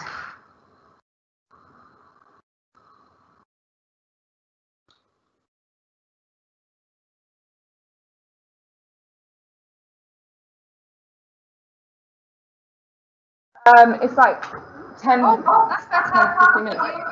Oh really? Oh, I just touched a wire. Is it? Does that work? So you can hear me. So if I stand over here, can you still hear me? Okay. Do you first side? Yeah, that's my first side. Can you still hear me from here then? Is that fine? Yes. Okay. I'm sending it live now. Okay. All right. Going live now. Okay, welcome Year 11s, well, future Year 12. My name is Mr. Wusu and I teach business studies here at Langley. I will be teaching the A-level next year and I've got some students who are here to help me with the lesson today. Miss, can we go to the next slide, please?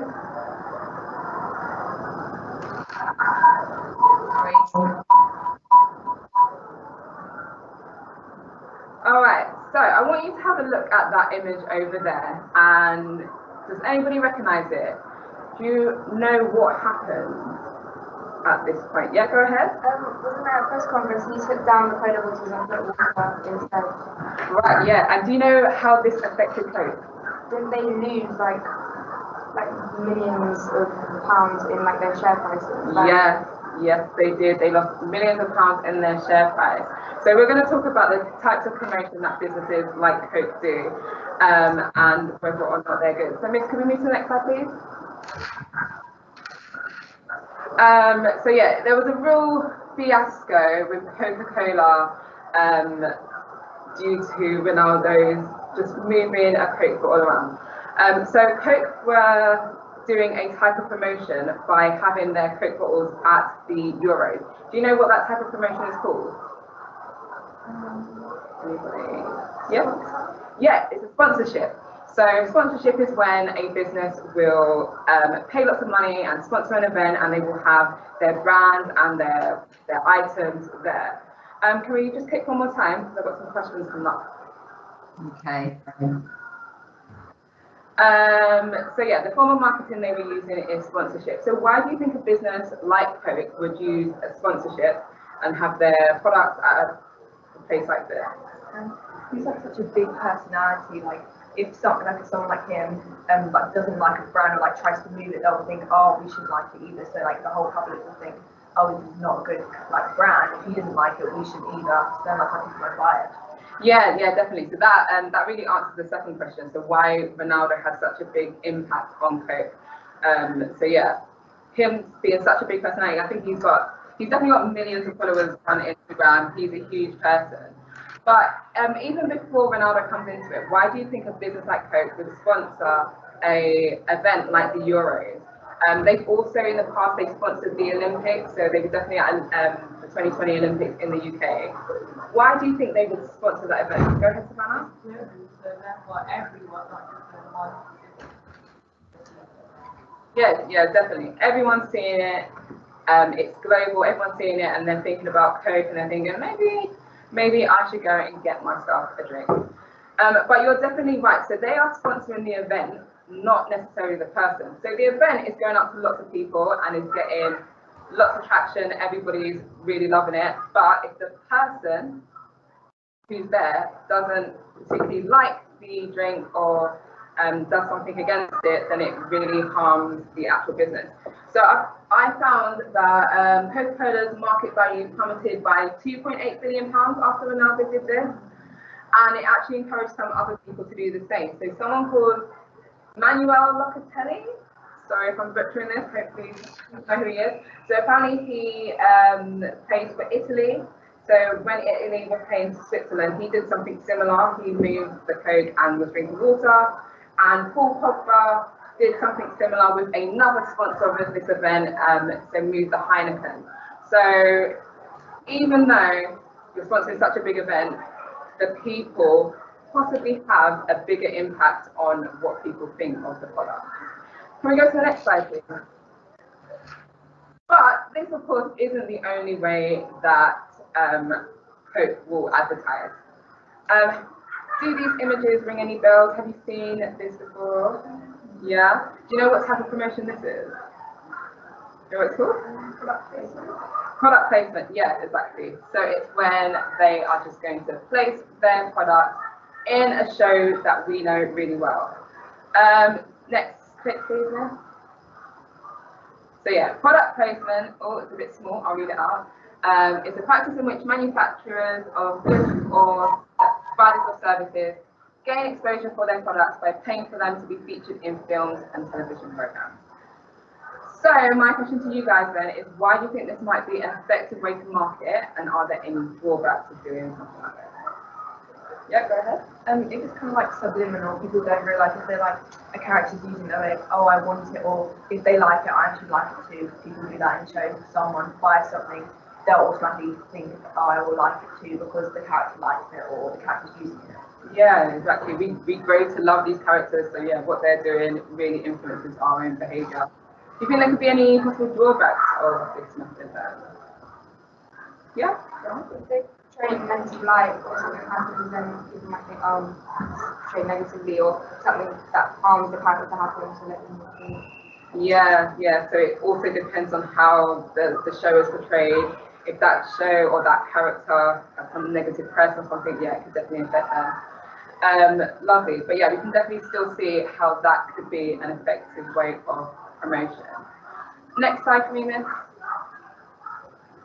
And then we have this. What is going on here? What type of promotion are they doing here? So yeah, social media. Now, why is this an effective method of promotion? Go ahead, Simone. Really popular today, and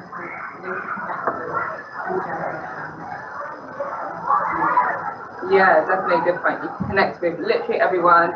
I know that a lot of people are attached to their phones these days, so we'll definitely see it. They've got so many followers that all generations are connected to. So yeah, it's definitely a great way to promote your business.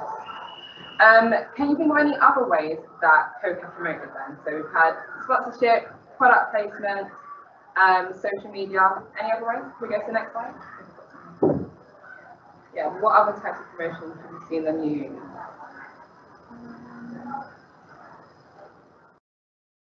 Yeah, TV adverts.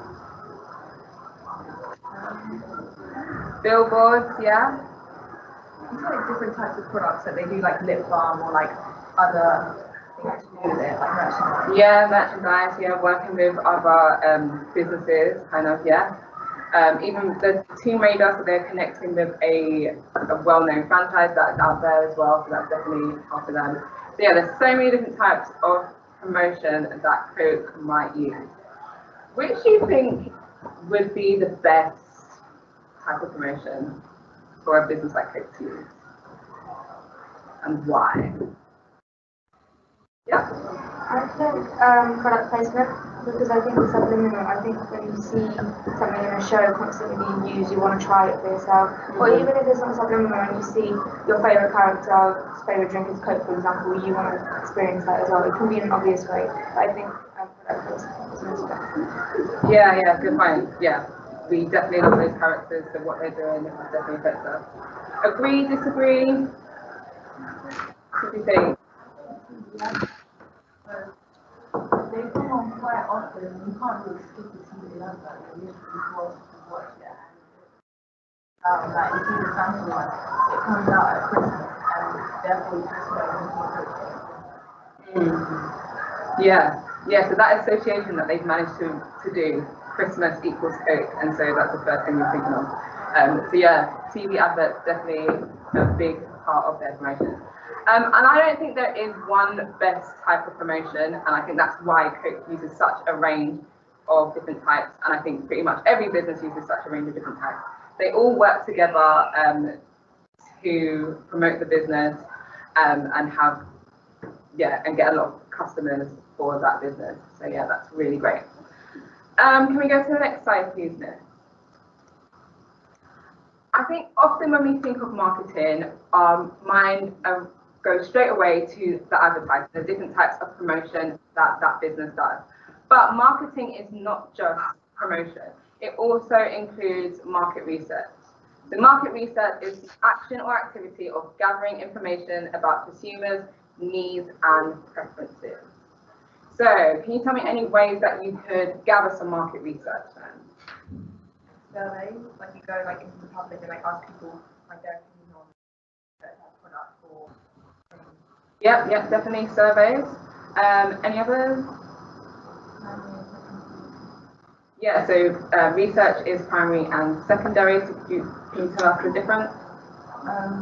One's going out and getting the research results, and the other is like going to the government website to taking it from the internet, what's already been there for like.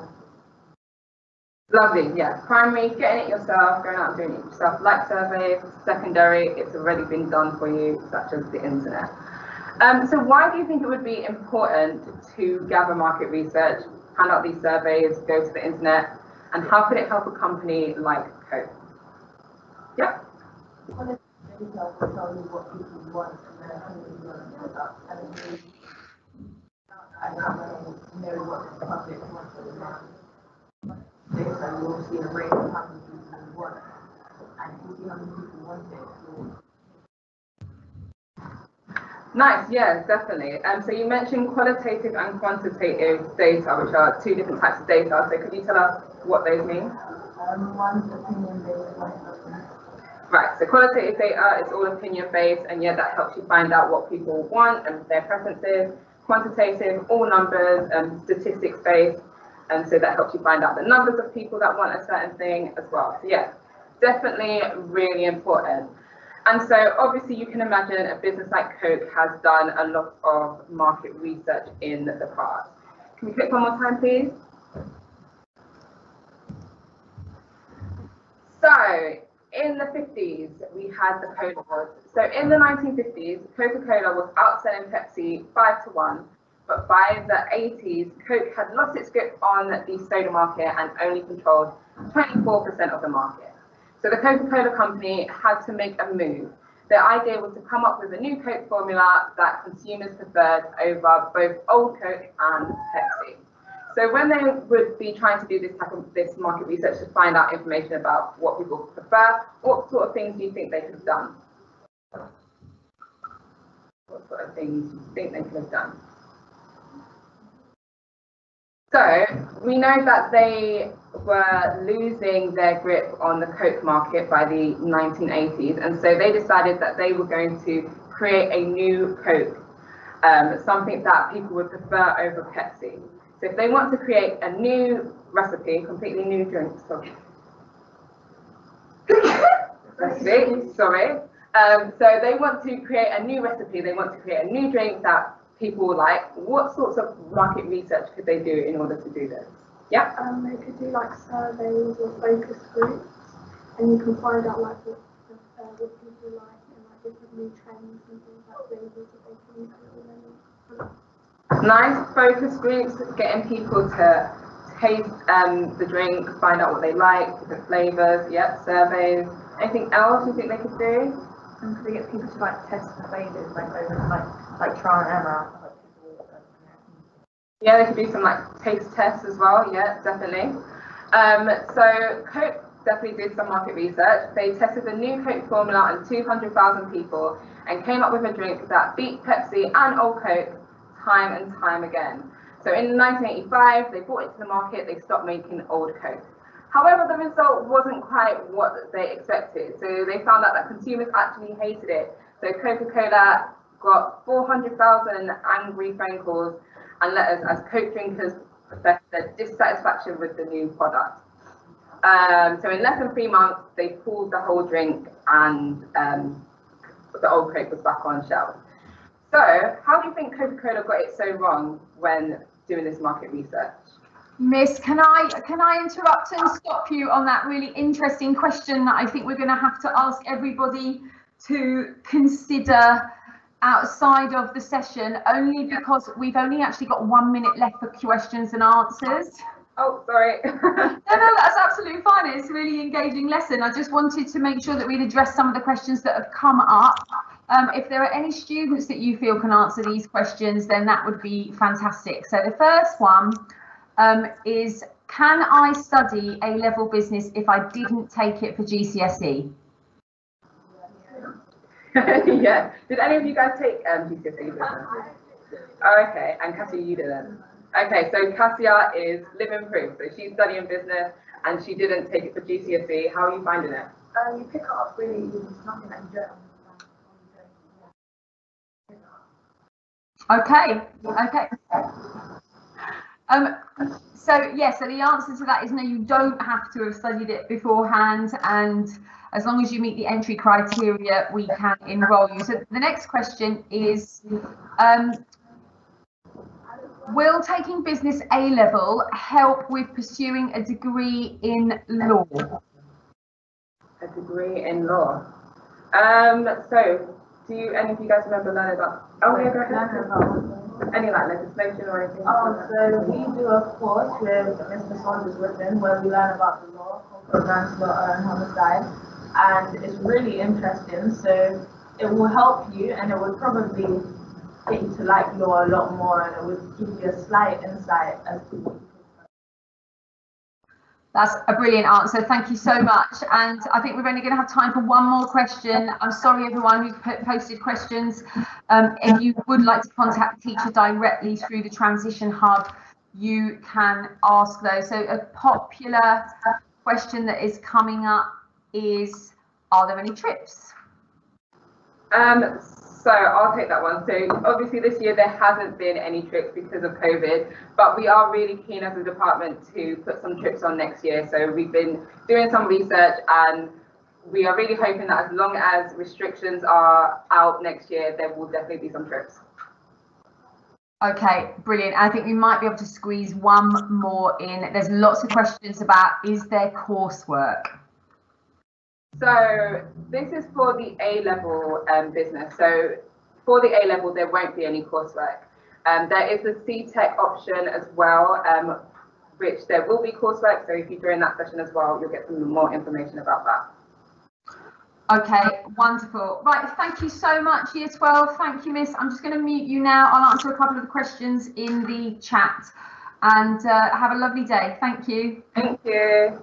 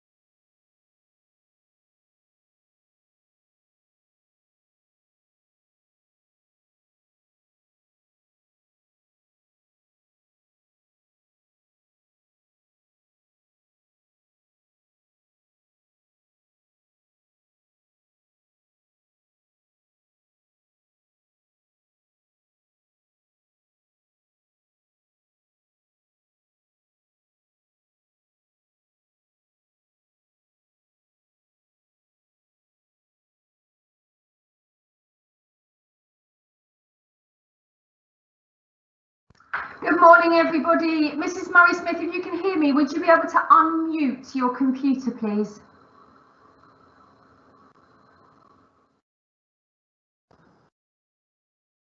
Hi, morning. Good morning. How is everyone? Good. Good. Can I just ask you to budge up your seats just a little bit closer to the microphone, please, because then you will be able to clearly hear your answers. You want to say something so we can see if Miss can hear you? Miss, can you hear us? I can hear you loud and clear. That's excellent. Thank you. Okay, it's 20 past. So I'm going to hand over to Mrs. Murray-Smith, who is going to deliver the CTEC business course. Okay, good morning everybody. This session is about the CTEC course. We have two business courses. We have A-level and we have CTEC. And the CTEC course is a vocational course, and you can either do the single, which is worth 1 A-levels, or the double, which is worth 2 A-levels. And it's a mixture of coursework and exams.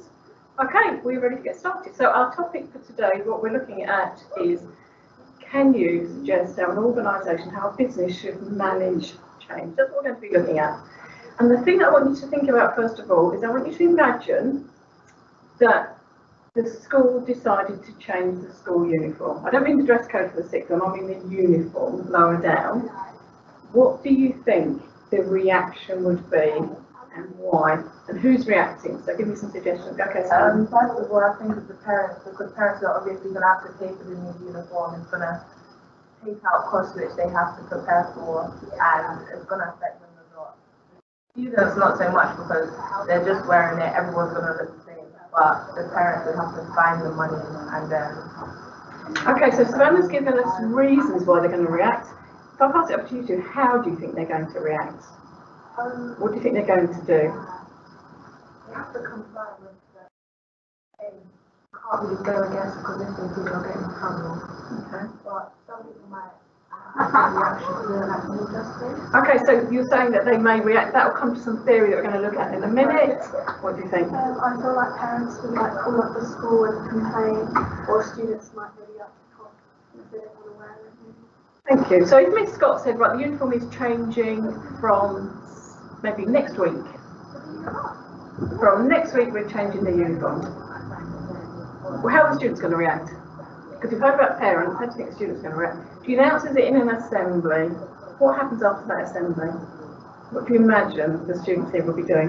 Gossiping. Gossiping? Yeah, what would they be saying? They want to know how it looks. Obviously, they the most are going to want to know about everything because they're the ones. Okay, so they want some information. Good. Would they be complaining or would they go, oh, new uniform, next week, that's fine? They probably would be complaining. They probably would be complaining. Okay, so we're now going to look at the theory of how you should manage that change. So, Miss, if you could. So the reality is that if you are changing something in a business, people will resist it because for two reasons. They either are scared of change, or they don't like being told to change. We would call that being top down. If you get top down changes, people resist it. They push back against those changes. Why would that happen? Why do you think people resist change, fear change, don't like having change imposed on them? Because they've been used to something for so long, and then having someone come and change something to them, it's already been good, it's already been fine, they don't really need it. So we'll hang on to that. They don't see the need. That's a really good point. Any other thoughts? Yeah. Fantastic. So they don't understand. They haven't been involved. Great stuff. So now we'll look at the theory. So if we go on to the next slide, but you're already anticipating the theory.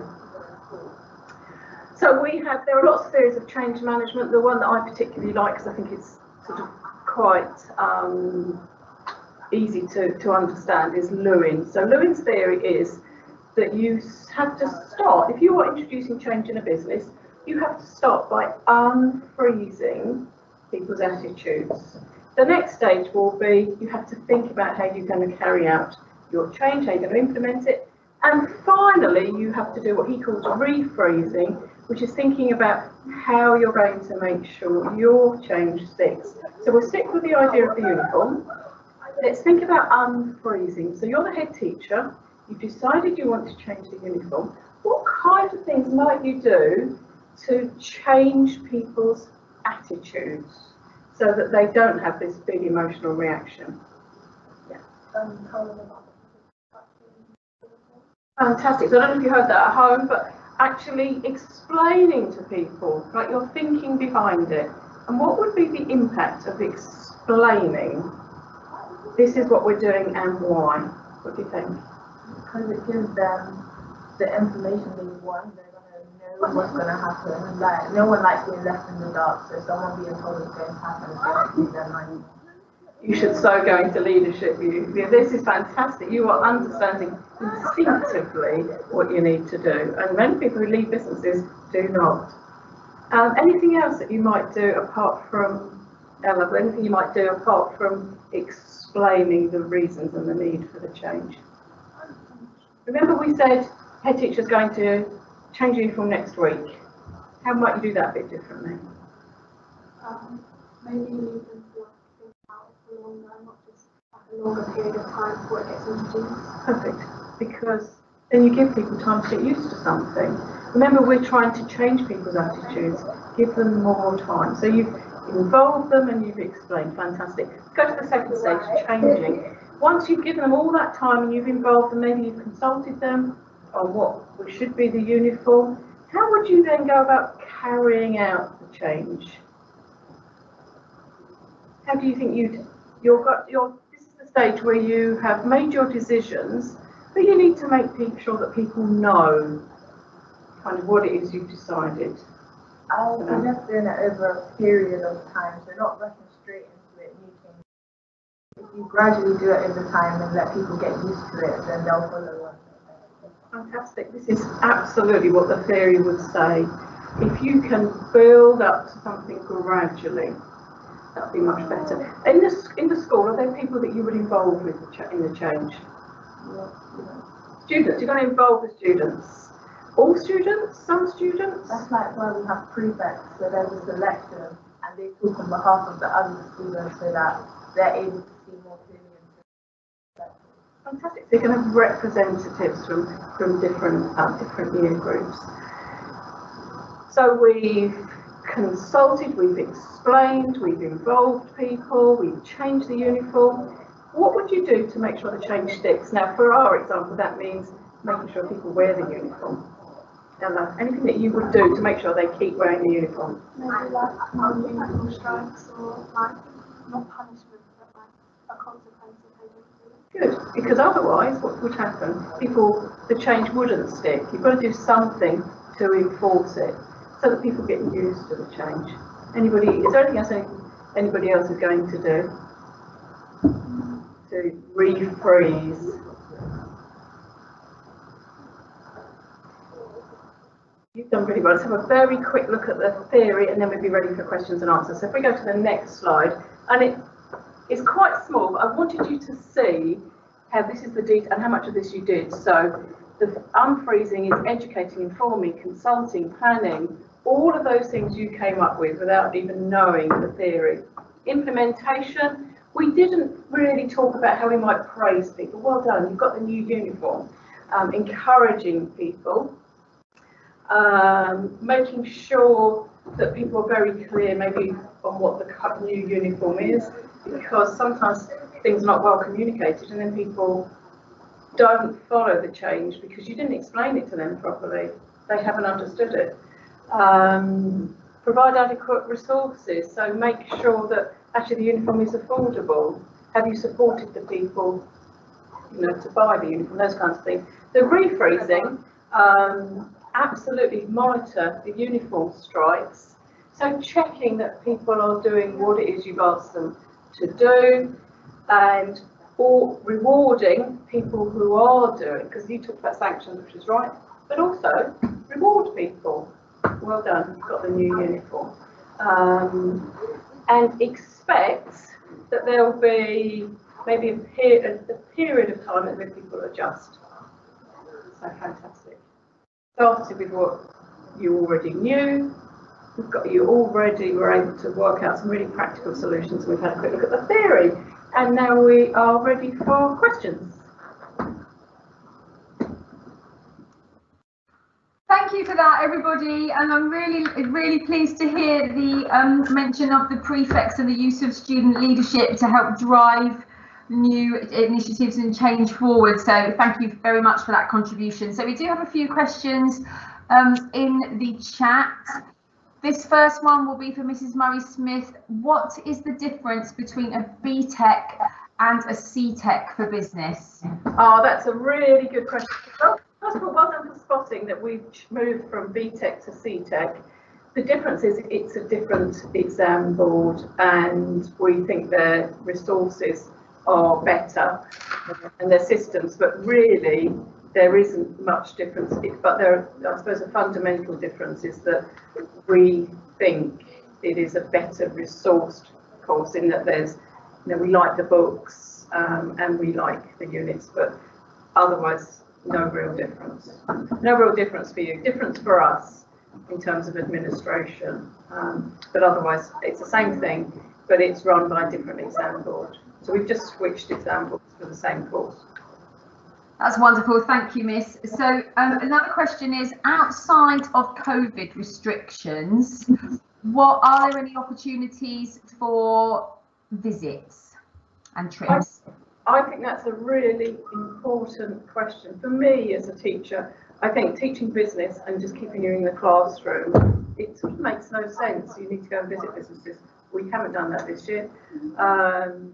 We have somebody who in the department who is busy researching trips. If you were in the last presentation, you'd have seen Ms. Rosso, and one of her targets for next year is to plan some extracurricular activities and to actually get you into businesses. One thing we do very well here, though, is we have sort of businesses come to you in the our careers advisor every week will be arranging for business people to visit us virtually and talk to students about their career.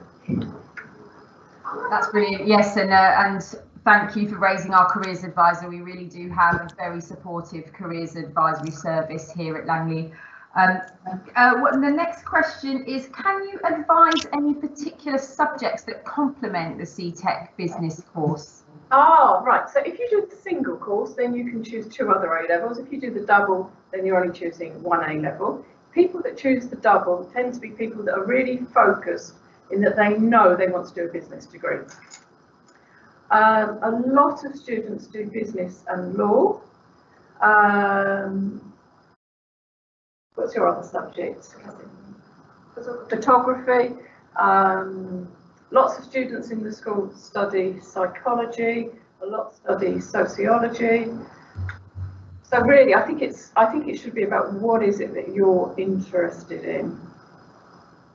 Yeah, absolutely. Good point. Can I just ask a question to the students then? What do you most enjoy about learning about business? Oh, the students here? Okay. Yes. Yes. Oh, sorry, yes. I would say is that you can understand things from a different perspective and you could use it in your everyday life on what you learn. And if you're looking to become more encouraging and confident, I'm pretty confident this would be a subject to choose to help you get yourself out there more. Because me, I used to be really shy, but I know that business helped me develop my skills in communication. And that's Savannah's doing the double course, whereas Ella's doing the single. So you probably have you might have a slightly different perspective. No, it's quite similar because you can like take what you learn and use it like outside of school, outside of school. And if you don't then go ahead to do like a business degree or something similar, you can still use what you have learned like in the future. Here's a question for you: how have you found balancing? Because the A levels, obviously they're having all of their exams at the end of 2 years, but you're having really important assessments throughout year 12. How have you got any thoughts on what that's like for students? I feel like it's a lot better doing like some exams in year 12 instead of them all at the end of year 13, because there's less to like revise, to worry about, and it's like one like exam just lifted off your shoulders. And I think the other thing with the CTEC is that you get a sense of how you're progressing, so you're building up your grade as you work through the course. Yes, absolutely. And we have one final question. Thank you so much, students. They were really helpful answers. One final question for you. Are there similar topics in the CTEC business that will have been studied at GCSE business? Some of them are completely different. Business, we would call it a spiral curriculum because business is business. So in business, you always have marketing. In business, you always have finance. You always have human resources. So you would find if you did a GCSE, you'd have those topics, and at A level you would do those, or a CTEC, and at a degree you would do those. What I really like about the CTEC course and the BTEC course is that you have those core things that are just fundamental for business, but you have some extras. So, for example, you'll do some event planning. You won't have done that at GCSE. So you'll be, some of the topics will be familiar, but they'll be going to a deeper level. So if you've done the GCSE, that will be a good starting point, but you're not disadvantaged if you haven't. And then there'll be some units which are just completely new. Thank you so much, everybody. Thank you, everybody that's joined as well, for those excellent questions. And I hope you're finding the day useful. Prefects and Year 12, thank you for coming in and supporting with the session too. And have a lovely day, everybody. Thank you. Well done.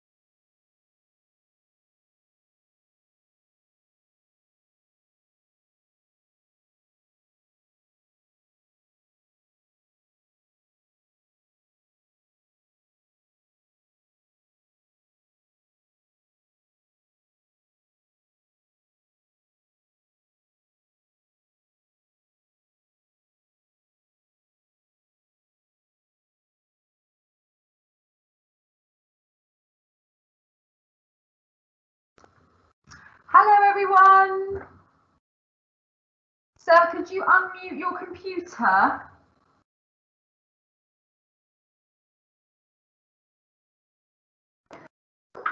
Okay, yeah, can you hear us now? That's wonderful, thank you. How are you all? All right, I think, hopefully, yes. Yes. Okay, so your session is going to start in 2 minutes. Yep. And I am going to push the PowerPoint on, so you just need to let me know when you want me to move the slide forward. Yep. The aim being that you will have finished the taught element at around 11:50, so that we've got 5 minutes for questions. And students, some of those questions I will aim at you, because obviously Year 11 really value hearing your perspective. Is that okay? Yes, I'm sure I don't. Okay, so I'm going to mute myself, and Nothing's doing. we'll go live in about a minute. Okay. To think about it beforehand. I don't have 10 minutes. No, it's literally just going to be like questions. Well, as for the point, I'm going to explain it. I'm not just going to get you go back. This happened in my own. Is there any kind of like first solution, like final thing that we need to decide between this in priority or doing like a mystery crime scene and we have to choose which one was the action? We got it, everybody got it wrong and we clearly stupid. So there's anything like that. Nothing really like that. Nothing to catch you out. Okay, good afternoon. Not afternoon, not yet. It's still morning. It's still morning. Got 20 minutes. Good morning, everybody. Thank you so much for joining to attend the computer science session. I am going to hand over to Mr. Brooks and our Year 12 students and please do type any questions in the chat as they occur to you. Thank you. Okay, thank you, Miss. So we can have the first slide. Okay, so we're just going to do a quick little session on compression today. So looking at what compression is and being able to do a little bit of run length encoding, which is a way of reducing file sizes. Okay, so you've got a sheet in front of you, and it's on the next slide as well. There's a little diagram that I'd like you to try and figure out how they've calculated this to be 32 bytes. So if you move it on, oh, yeah, that's the one. So question, how has that file size been calculated to be 32 bytes? So just as a clue, there's 16 across and there's 16 down on that page there. So how do you think they got to the fact that there's 32 bytes? And obviously remembering that 32 is 8 bits in a byte. Okay, so just give me a second. How would you, I mean, you haven't got calculators with you, so if you just want to tell me how you would do it rather than actually calculating that number, that's okay as well. Go on, Liam. So since there's 8 bytes, 8 bits in a byte, and then they do 16 by 16. Yeah.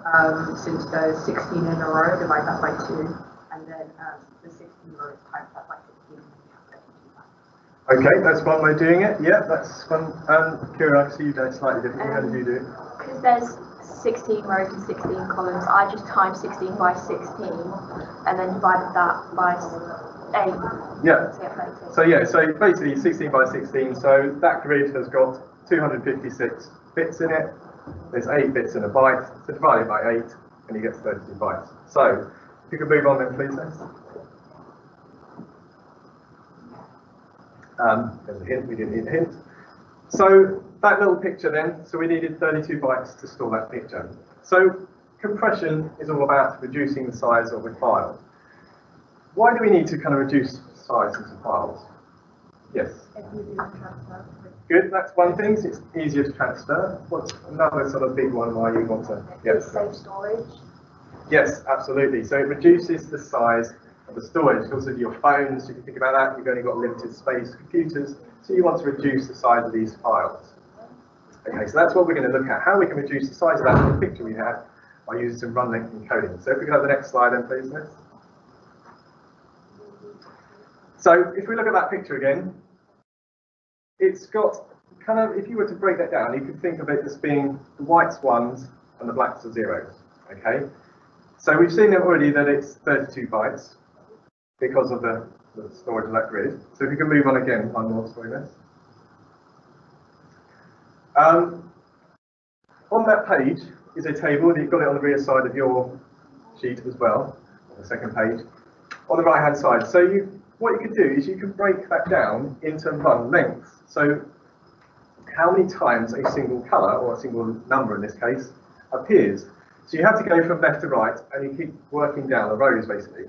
So that first one, as you can see there, it says it's 34. So it's 16, second row 16, then we've got 2 more, so that's 34 bits. Okay, white. We then flip to black, and we've got 4 blacks. So in that table on the right hand side, you can see, it being changed into a table of lists of numbers. So, which is the longest run of a single colour? You can look at that table, you don't need to necessarily count them. It's on the second page because it's a bit smaller on your screen there. Yeah, what's the biggest number basically? 42. Okay, so that's the biggest number that we've got to represent. We can have the next slide, please, Liz.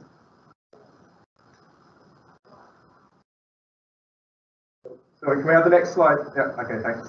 And the next one, sorry, here we go. So just a very quick binary recap. Binary is obviously powers of 2 along the top there, so we've got 1, 2, 4, 8, 16, and so on. If we want to represent a number, like we have here, or we want to calculate that number, we've got the binary number 0010010. That is equal to 34, and to get 34, what you've done is just look at the columns that have got a 1 in it, and just add them up. So 32 plus 2 is 34. Okay, so we're saying that we need 42 to be represented. So how many bits would you need of that byte? There's 8 bits in that byte. How many would you need to represent the number 42? In total, okay, the whole length. Obviously, there's 3 ones, but how far across would that go? So we needed, for example, looking at 34, you would need 6 bits to do that, because you can knock off the 6 for 128, you don't need them. So if you're doing 42, how many would you need to do that as well? 6, yeah? So we need 6, and that's, there we go, 6 bits bar 42. Okay, so next slide, please, miss.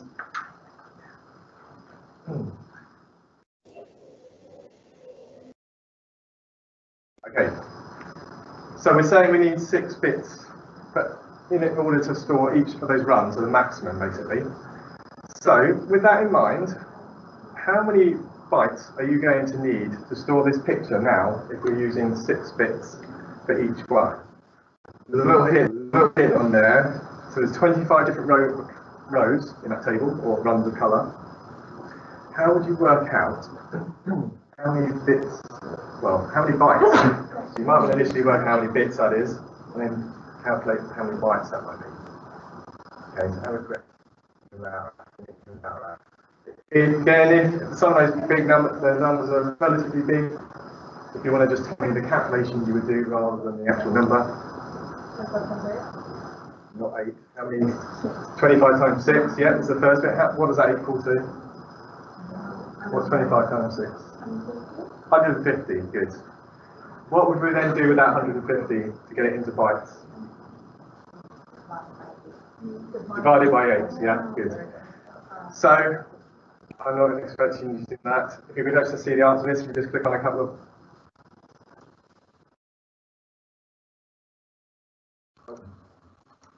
Did we see the answer to this? Sorry? Can you click on this?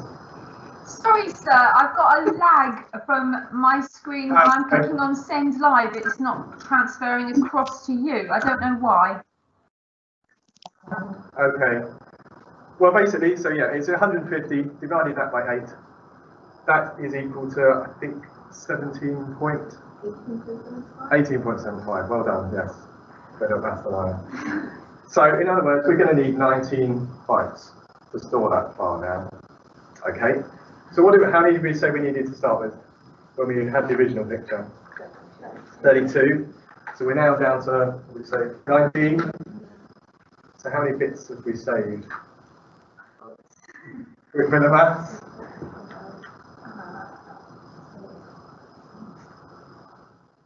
Yeah.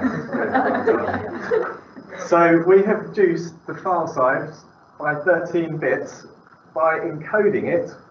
Instead of storing every single bit, we just stored it as strings of numbers, and we print almost half the size of that file by doing that. Okay, and obviously then if you start thinking about on a bigger scale, you can start to shrink bigger files in that case. So just to kind of sum up, I don't know if we can get on to the last question. Is there anyone missing the screen? We go to the last slide. Okay, I'll ask the question anyway. So what was it, do you think, about that image that we had that lent it to being able to produce the size so well, or being able to use the bundle encoding with that picture? Why did it work so well? Yes. It's repeated bits, yeah, and it's quite basic, isn't it? So we've only just got the ones and the zeros, and it's very blocky, so it's quite simple, but that allows it to be quite good for encoding this, because we can just do those long streams of numbers. What situation might it not work quite so well with? Yes, why would that be? Because it has like more to it, it's not as simple. Absolutely, yeah, excellent. Yeah, so if you've got a really high resolution picture, lots of colours, lots of things going on with it, you're unlikely to get quite so many streams of one colour all in one row. Okay, which is going to mean it's not going to be able to reduce that size quite so well. Okay. And there we have it. Okay, so that's, I think, our time. So is there any questions then? Yes, there are questions. I'm really sorry to everybody who's joined, and I'm sorry to Sir for his lesson looks fantastic. We've had bad network quality errors coming up, so it hasn't allowed the PowerPoint to transfer across. But I can see the questions, so should we do the questions? One of the questions that seems to be quite popular today is, do you need to have studied either IT or computing at GCSE level in order to take it at A level? Sorry, it was breaking up a lot and it didn't really catch that.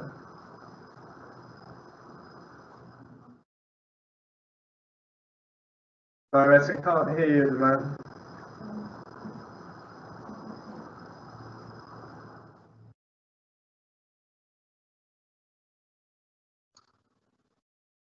Did you hear that question, sir? No, so we can't hear anything, I'm afraid, sorry. I'll try it again. Can you study A-level computing if you haven't studied it at GCSE? Yes, you can, absolutely. We do have one student this year, and we have students at other years. It's a little bit more catching up, because obviously the GCSE does, the A-level follows on from the GCSE. But yeah, it doesn't mean you can't do it, absolutely. Might be slightly more work, but it's absolutely doable, yeah. Okay, so one of the other questions is, can you estimate a percentage of overlapping content between the GCSE and the A-level? Ooh. Yeah, I would say 60-ish%. Then a lot of the topics then kind of go further on, so they have kind of the same sort of base to it, and then they'll go a little bit further. But yeah, there is quite a significant overlap. You know, yeah, I think these were agreeing at sort of 60-70% almost. And it's a little bit more complex. So it's perfectly possible to catch up if you haven't studied computer science at GCSE, so long as you've met the entry requirements in terms of science and maths. Absolutely, yes. So we do have students every year that have done it. Okay, wonderful. Another question is, typically what universities do people go on to if they want to study computer science? What are the most popular university destinations? Ooh, I don't think there's any particular one. There's been a little over the place. There's one going to Bath this year. Quite a few of the London ones, Imperial. We have one flying to Oxford as well this year. So it all, yes, it can be, but equally, I'd say it's not always, because some of the other universities do quite some good computer science courses as well. So it's not always just the traditional ones. But it's hard to say, yeah, okay. The typical one. Lovely, thank you. And if I get a good grade in computing but not so good in maths, am I still able to study it for A-level? Sorry, was that good one in computing and not such a good one in maths, was it? That's right, yes. Yes, again, obviously maths is quite important, but it's not the only part of the course. How much maths would you say you need ability-wise? I look, it's quite simple maths. Yeah. Yeah, I mean, it is.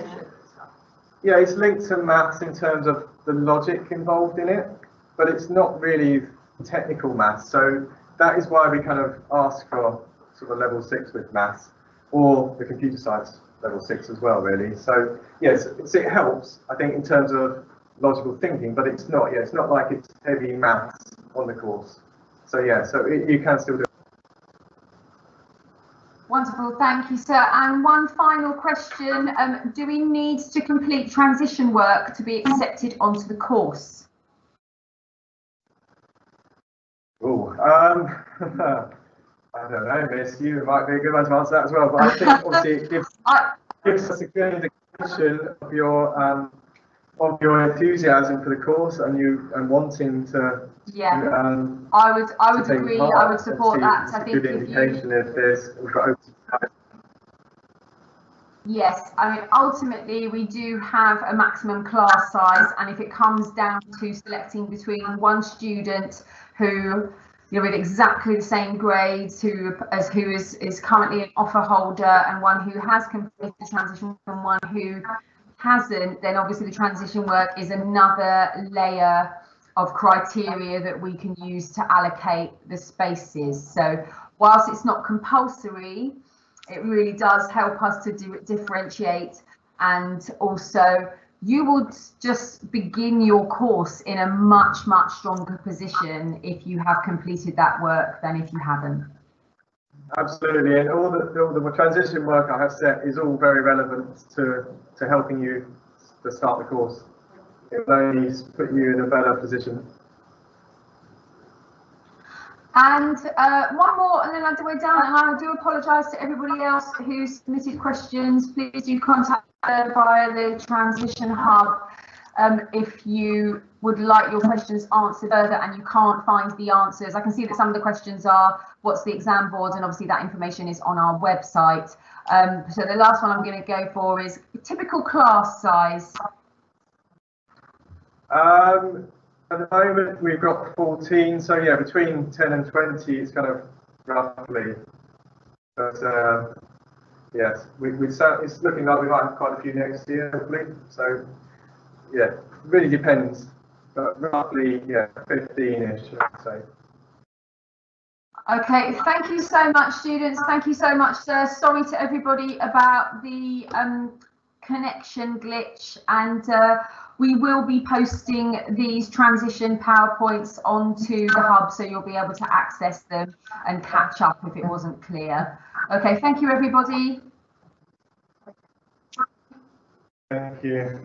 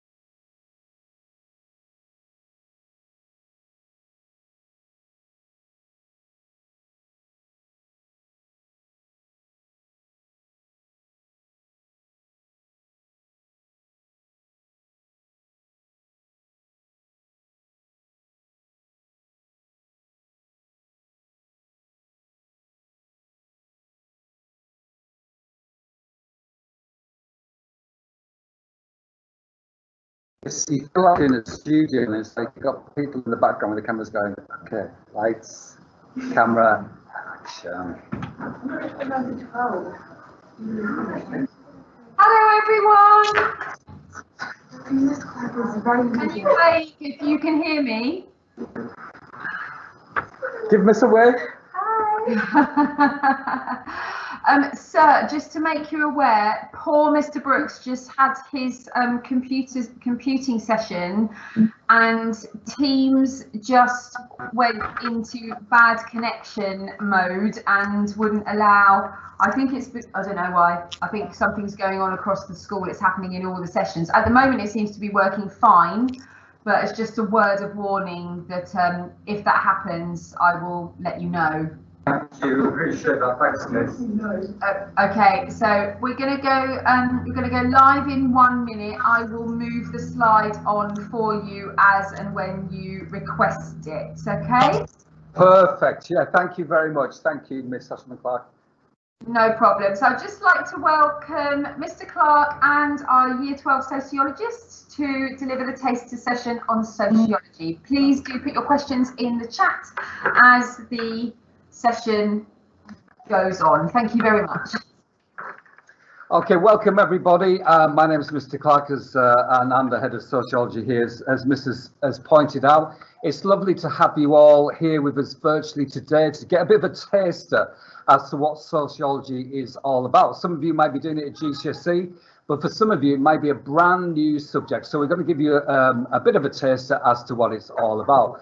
And who you can see here now, you've got Ash, you've got Gabby, and you've got Eloise here, and we're going to go through some of the kind of ideas that we study in sociology.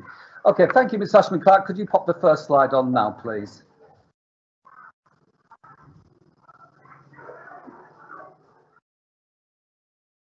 Hello? It might be this technical issue. It might be. Can you see it? No, not yet. Not yet. Oh dear, it's happening again. Oh, no worries. We'll just have a debate about the issues. So for everyone at home, what we did this morning. Oh, fantastic. There we go. And Miss, could you click the button twice, please?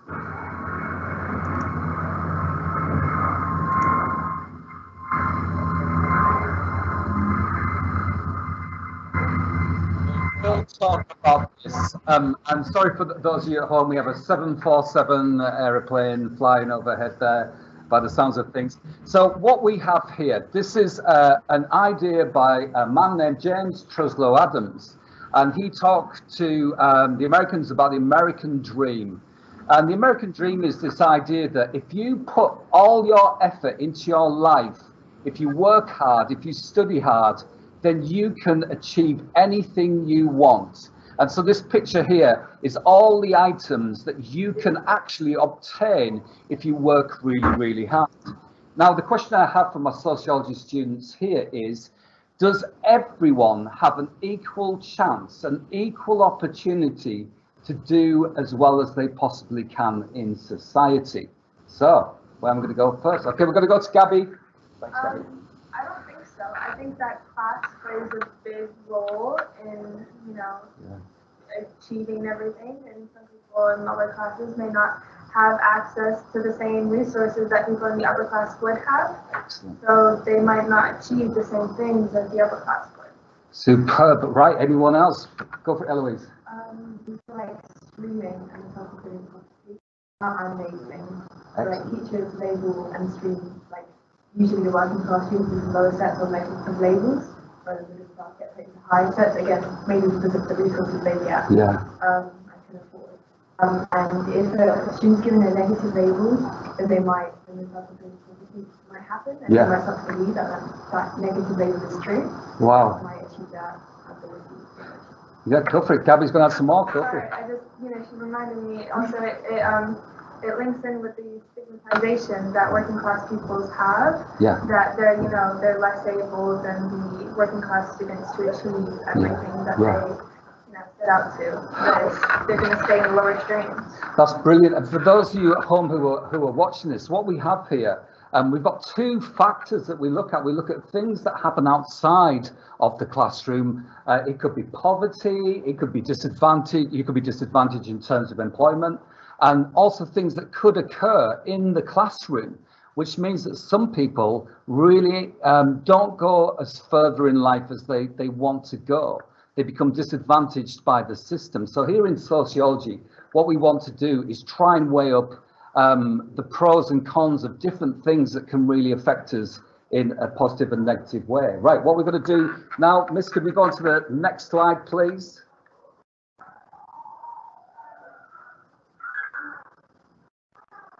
Perfect, thank you. And Miss, could you tap it 4 times for the animation?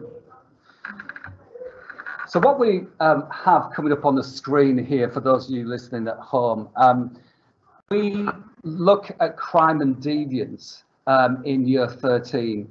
And this is a really fascinating unit, which we try to get to the bottom of what society decides as being a crime, and are there changes over time? It's what we call social construction. Is it society that decides whether or not something is going to be a crime? And so we've got some interesting facts here. The first one, it was once legal to cane a student until 1986, and it was called corporal punishment. We also have guillotine here, and that was actually the method of execution in France until 1977, which was the final public execution. It's actually illegal to handle a salmon in a suspicious manner. And that is a law from 1986, not 1886 or 1786. That is a law from 1986. And to carry a plank on a pavement. So, Miss, just one more time, please. And I've got the question coming up on the screen that everyone can look at. That's great. Thank you very much. So, how does society decide what isn't a crime? Are we socialized to commit crime? Or is it biological? Or is it a mix of socialization and biology? What do we think? Ash, start us off. I think we are socialized to commit crime because we're not. It's about like what society says is a crime. Right. In this society, it could be a crime, but in a different culture, not be a crime. That's interesting. So what Ash is saying here is that it's about we are socialized through many different methods to decide whether or not something is a crime, which is a really interesting idea. Gabby, Eloise? I think society decides whether it's a crime, like if it's dangerous or if it harms other people or harms themselves. That's kind of like I said earlier, if it makes them feel safer. Very good, very good. Yeah, go for it, Gabby. Kind of like Ash said, how we aren't born with the instinct to commit crime. We are born with survival. Wow. So deciding if something is a crime is it's not quite difficult as a society, but it's about experience and what we experience. And all it takes is one person to go through an unsafe experience, and then all of society has that instinct to preserve itself to the human population. Right, that's interesting. That's a really interesting point. Preservation. So is it that society collectively decides it wants to keep people safe? And so morally, it could be the case that people decide this is an action which is deviant. And so therefore, we want to make sure that people follow the social norms of society and keep traditional in forms of behavior on many occasions. Anything else, folks, about this? No, that's good. Okay, let's next slide, please, Miss Ashman Clark.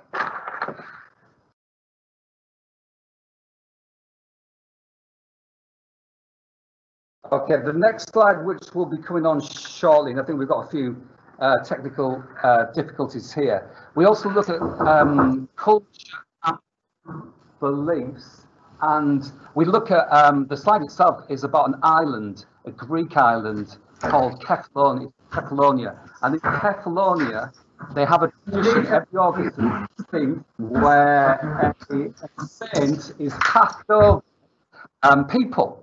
They take him out of this old church, they pass him over some people, and they're waiting for miracles. They want to be healed.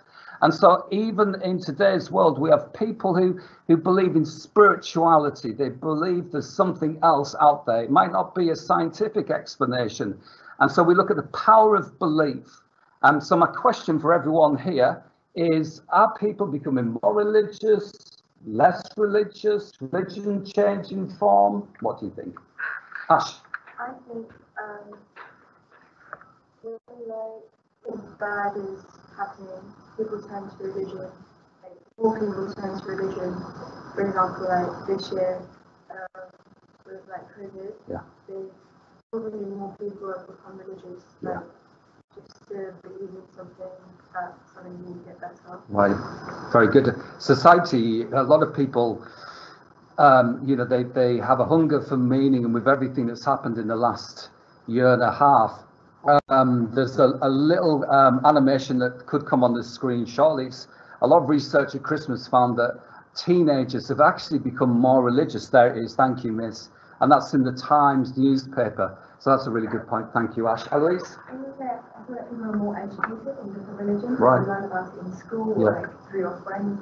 Like people are more diverse, so you can learn about it. And Yeah. I also feel like there are people who are like atheists who live in the same thing. Yeah. And they're able to like voice their opinions, because where it used to be very, very religious, many people out. Right. We hear it from everyone's views. That's a really good point. You see, there was only one main religion of the country, and people would not speak out. They probably didn't know about other religious ideas, but now we have a lot more diversity. And what we do here in sociology, we try and link it with other A levels. So we can link this with philosophy and ethics. We can link it with globalization in a geography A level too.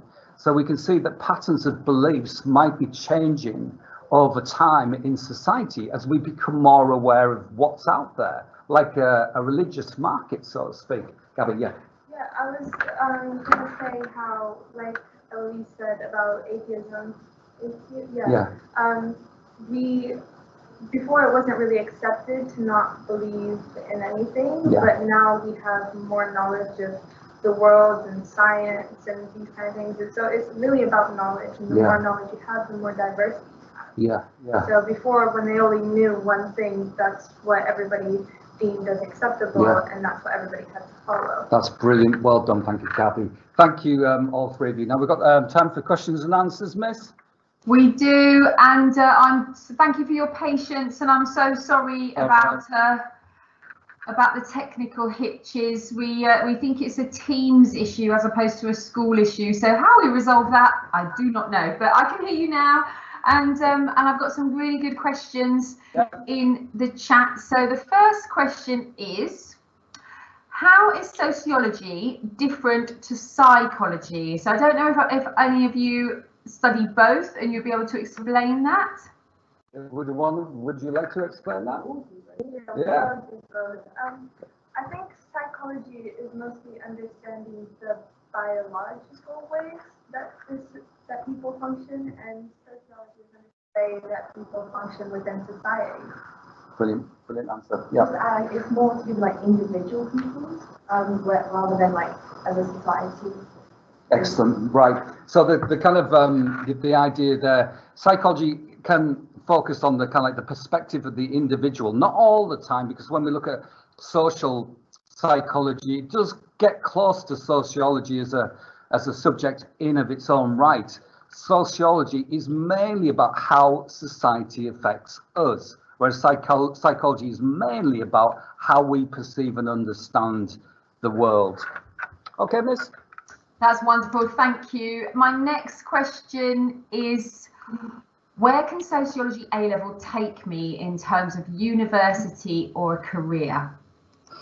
What's interesting about sociology, and what I personally love about sociology, is it's on the up. It's increasingly recognised as being an extremely valuable subject at A-level. We've got several of our previous students, Miss, and you'll testify to this, who've taken positions at Cambridge and Durham as a result of taking sociology A-level.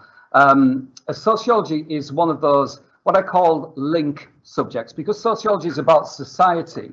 It gives you a chance over 2 years of studying it to think about how the world affects you. And as a result of that, my students go on to university and they study things like criminology, because they've done crime and deviance. They go and do things like international development, because they've become concerned about issues of injustice that we raise in this course. I've got students who go on to be midwives, they go on to be social workers, probation officers. It's a real people persons kind of A-level. It gives you a chance just to reflect on who you are, your position in society, and where you want to go next.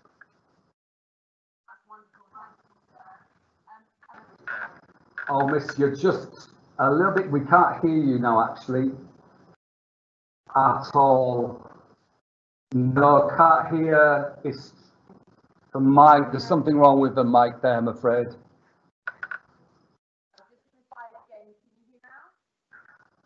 No, I'm afraid we can hear just to say discern your voice. I don't know if you can hear us. Is there a question you could write in the chat?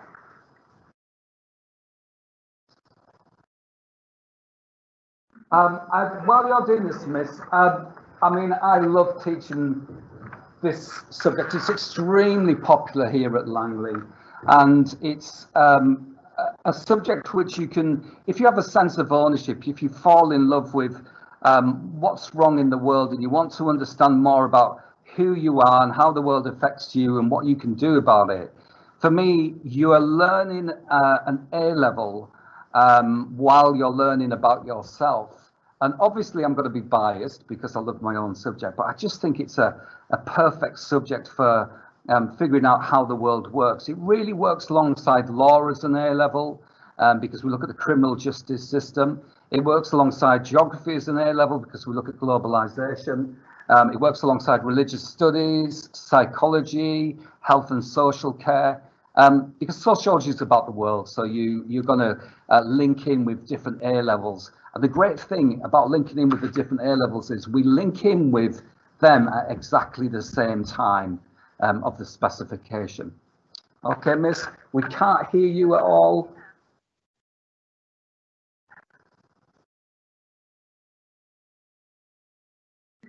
Yeah, I can't. Oh, Mrs. typing. Okay, let's have a look. Yes. Yes, we can see the chat. We're good with the chat.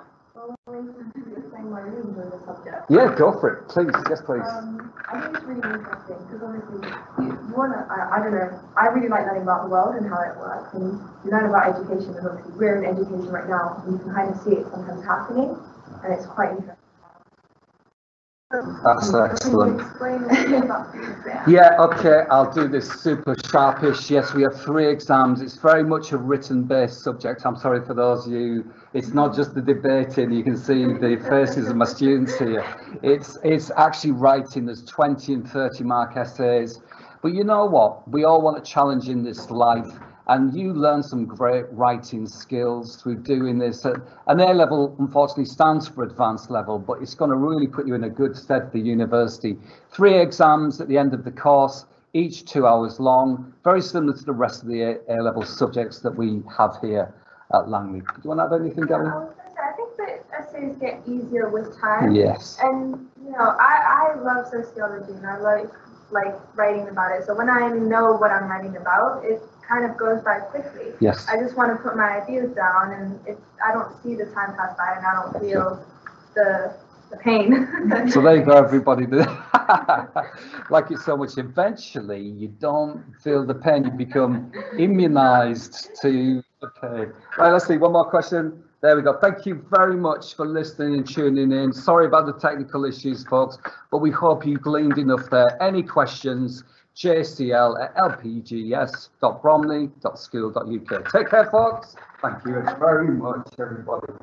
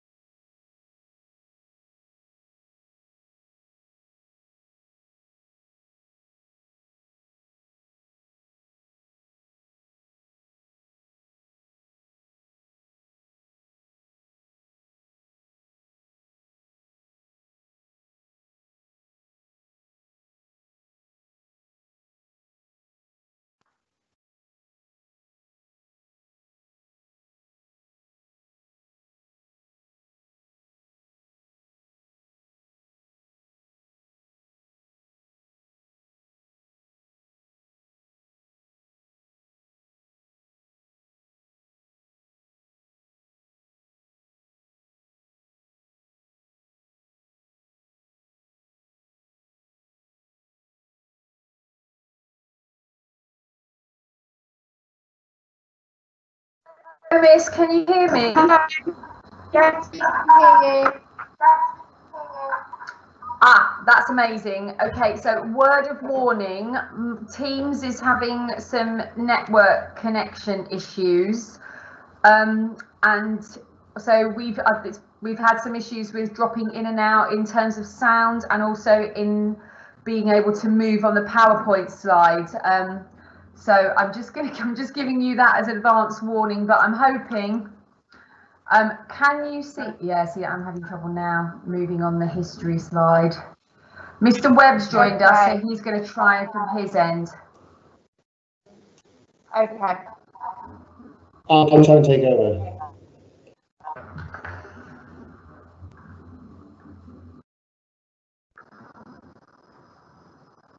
Are we okay to go? Oh, here we go. Oh, he's taking over. He just took over.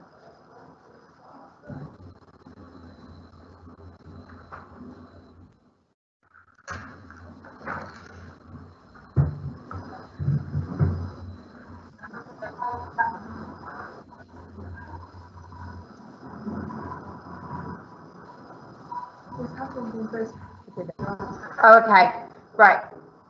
We'll kickstart then. So, welcome to the history session, so A-level history.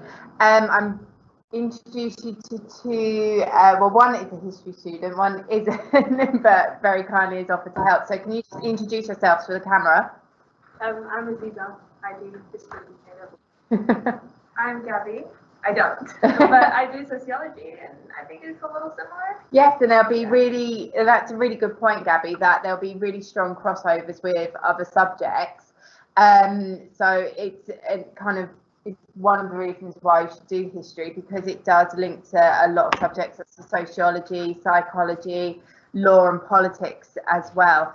So what we'll do is run through what kind of lesson we would have and debates that we would have at A-level history, and then we'll take questions at the end. So I'm going to show you two sources on the next slide, and I want you two to basically tell me what do you think the message is of each source. So I might say, for example, Aziza, you could do one, Gabby, you could do another, and we've just been joined by Sade, another one of our fantastic A-level students who's going to help out as well. So could you move on to the next slide then?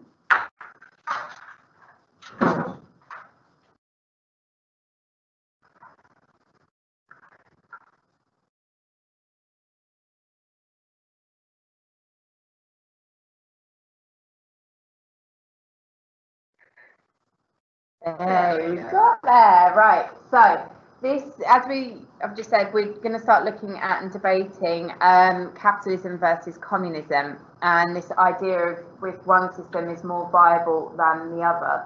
One of the things that we would talk about and just stress when we are teaching as well is that you understand all of the terminology. Is there any word up there that you might go, that means that I need that just explained to me, or anything like that? What does, okay, so I'll put it out to you. What does viable mean? Okay, so you can use it. That is useful.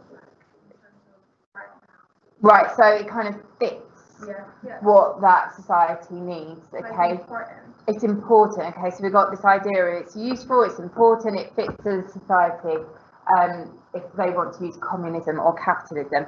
So just have a quick discussion between yourselves, and if you can discuss quite loudly so they can hear it on the camera as well.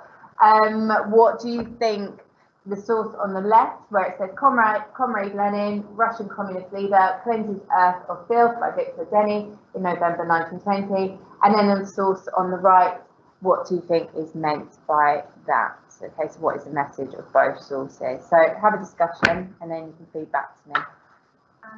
So there, that clearly represents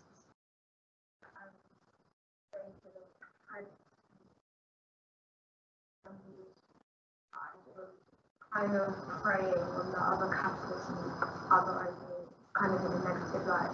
Yeah, and how it like wants to go to the You want to do the last one? Yeah.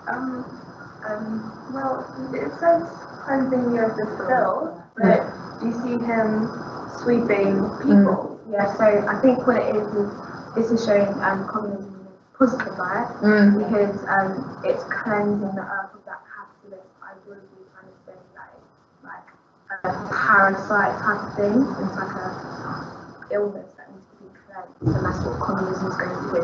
Right. So you both, all of you together, have got the message of both sources perfectly. So the one on the left is the idea of communism seen as a good thing. It's getting rid of certain nasty elements within society. And then on the right, the idea of communism being seen as a predator, that it's reaching its claws into other parts of the world. If I go back to the first source on the left, what is it trying to clean up in particular? Or what kind of corruption exists within different parts of society? Can you see it? I can see like a king. Yeah. It's like aristocracy. Good, well done. So the students have observed that there's a king there, so that's the idea of getting rid of, people with an enormous amount of wealth and power. So that would be the royal family in particular. I don't know, like a religion.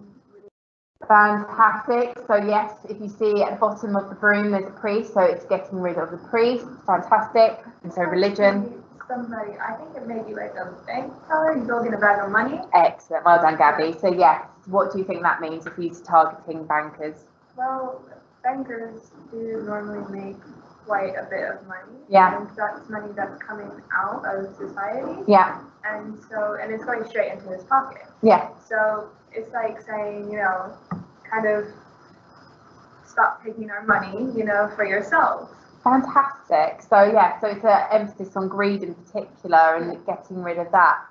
So excellent influences. Let's now go on to more of a kind of a debate task after we've used those sources. So sir, could you move on to the next slide, please?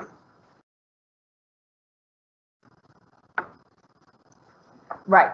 So using what we've just debated and those sources as well, I want you to have about 2 minutes to prepare yourselves for arguments for and against capitalism. So in your head, you're going to kind of create a table, so for and against. So I'm going to debate with you as well, and that's what you will find with A-level teachers, especially A-level history, is that you're going to have your teachers really debate, and I'm sure that my historians sitting here have been, they've participated in that, where I've challenged them, and it does get you to question perhaps what you believe to be acceptable and so on. So have a quick chat amongst yourselves and try and create that, for and against columns in your head. I'm not going to listen in, as I wouldn't in a lesson. What would you say for or against for both capitalism and communism? So which one is the best, most viable? I do think capitalism. I like how everyone. I don't like communism. I like Marxism, but that theory never was able to. That theory went into that idea you guys are probably going on about, everybody equal and all that stuff. That is probably idealistically utopian and great, society is living, but in theory, it's not necessarily viable. And the more viable is capitalism. Everybody's innately selfish and really to be the best. And when you have communism, that leads to more state intervention. Everybody's making sure that everybody's not behind someone. And you work hard for it. Yeah, exactly. I think communism would never exactly work in terms of the whole population of the world, because everybody, at one point, somebody is going to try and be higher than the other, because there's always going to be people who aren't satisfied with their station. Yeah. Well, everybody wants to be up top, but not everybody can be up there. But then again, like with capitalism, the rich, they just get rich on the poor people. That is true for them. Okay, so I was going to let you go off, and again, this is what will happen. Your teachers will adapt to what the class is like, but this is really, really interesting, because what you're doing is kind of going beyond of this idea of communism and capitalism. These students are thinking more like A-level students by going, right, let's look at, the reality of it, and look at, elements of socialism, which is kind of the middle ground between communism and capitalism. So you've kind of gone, right, we're not going for this one or the other. Let's actually look at what we could do in the middle. But how do you think, or is there a certain political economic system that you think is more viable? Which way, Sade? I think personally liberalism, I think that's quite a good marriage between. So you brought in liberalism now. Yeah. We can see the A-level politics student. Because it has elements of liberalism. However, it's not equality of outcome, but equality of opportunity. Rather than in communism where everybody ends up with the same amount of money. So you don't agree with communism? No. Okay. Kind of relates a little bit to Marxism as well, how Yeah. it's like how they believe that society is unequal because of capitalism. Yeah. So I don't agree with communism either, but I don't agree with capitalism either. No, so it is. So what I'm getting from you guys is that these two extremes, which they are, you don't like either. Is what I'm getting across. There seems to be you're kind of fitting into that middle ground again. Yeah. Aziza, last point. There's things that I would like to take out of both of them. It's not like I hate capitalism, I hate communism, but there's some things I would take, like you said, starting with like that equal point and then working your way up. I like that. Okay, thank you. Very informative. Do you have any questions for us? You can either ask me or the students. Go for it.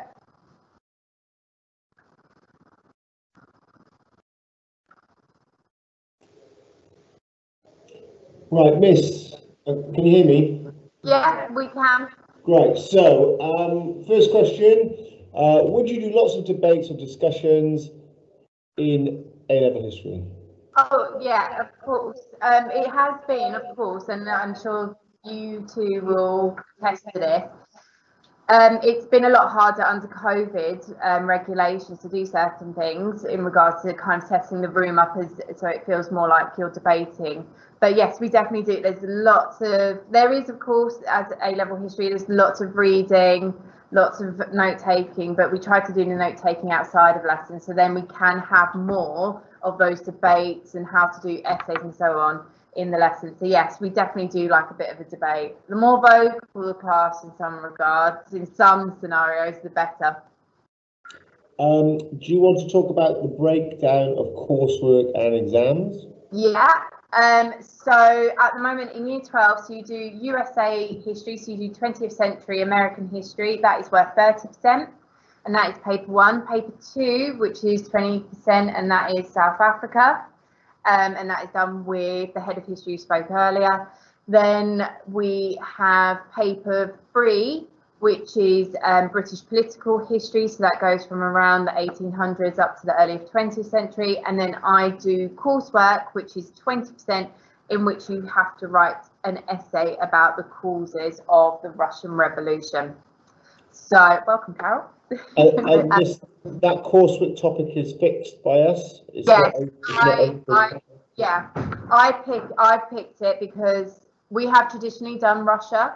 And that's because we have all of the textbooks, all of the resources, and there's a lot of, assistance by myself. I provide the reading, I provide the questions, but then it's up to the students in regards to what argument they want to put forward. Okay, so in terms of topic choice, we fix that because we feel that we can support better if everybody's the same thing. Exactly. I've been to other schools where I've seen the history departments basically give freedom to their A-level students, and I've looked at the grades from other sixth forms and looked at the grades for our sixth form for coursework, and yes, I think the support needs to be there, and it's very important it is. And obviously the exams themselves are heavily extended question based. Yes. How do we support with the writing of essays and extended questions? So what we do, we provide sentence starters. We always plan essays with our students, apart from the occasional ones where in assessments they don't get a choice, so they will have to use what we've done in lessons, in structuring and scaffolding and so on for those students, and they'll have to adapt it for when they get into those exam conditions. But there is a lot of support. As these students will attest to, every time I give out an essay, I will plan it with them to show them what to do, so they don't feel completely overwhelmed. and that is from right at the start of the course. Lovely. And finally, to the students who do history, why did you choose it? What are your favourite things about doing it? And are you going to use it when you move forward into university? Yeah, speak up. I just enjoyed the subject at GCSE, especially America to me. So yeah, that's why I chose it. And in the lessons, my favourite thing about it is when we get to discuss our own ideas and stuff, and hearing other people's ideas too, to see how you can either change your idea or argue against it. I think it gives you a rounded perspective of the world, because I feel like the past plays such a prominent role in how we come here together and today. So being able to go out and converse with other people, like in when you go to jobs and you converse in the higher sectors, you're able to have conversations that other people may not know about, because you've got that context of how we got here, etc. and stuff like that. It's especially when we've done economic history, I would say in particular, there's a real understanding of how policies can have a long-term impact, and so you can see the kind of students recognise that if the president puts in a certain policy in the 1980s, for example, that will have an impact on what happens in 20 years' time and under future presidents. Okay, lovely. Well, thank you, Miss, and thank you, students, for giving us a little taste of history. We're going to mute you now and sign you off so that the geographers can take over. Thank you. Miss. Bye.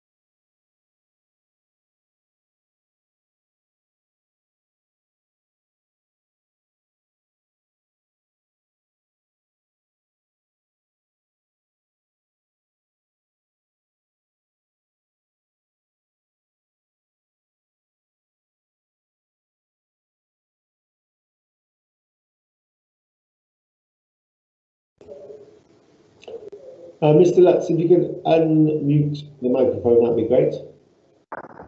Hi, Mr. Webb, it's Sutherland. Oh, sorry. I know. Sorry. I got the students and stuff. Okay. How many students are you going to have in the room, Miss? We've got two of us. We've got all of our students with us. They need to squeeze up and sit as close to the camera and mic as they can. Okay, if you move You that can move way. that, you're fine. It was fine now. Can you hear me, sir? I can indeed, Miss. Wonderful.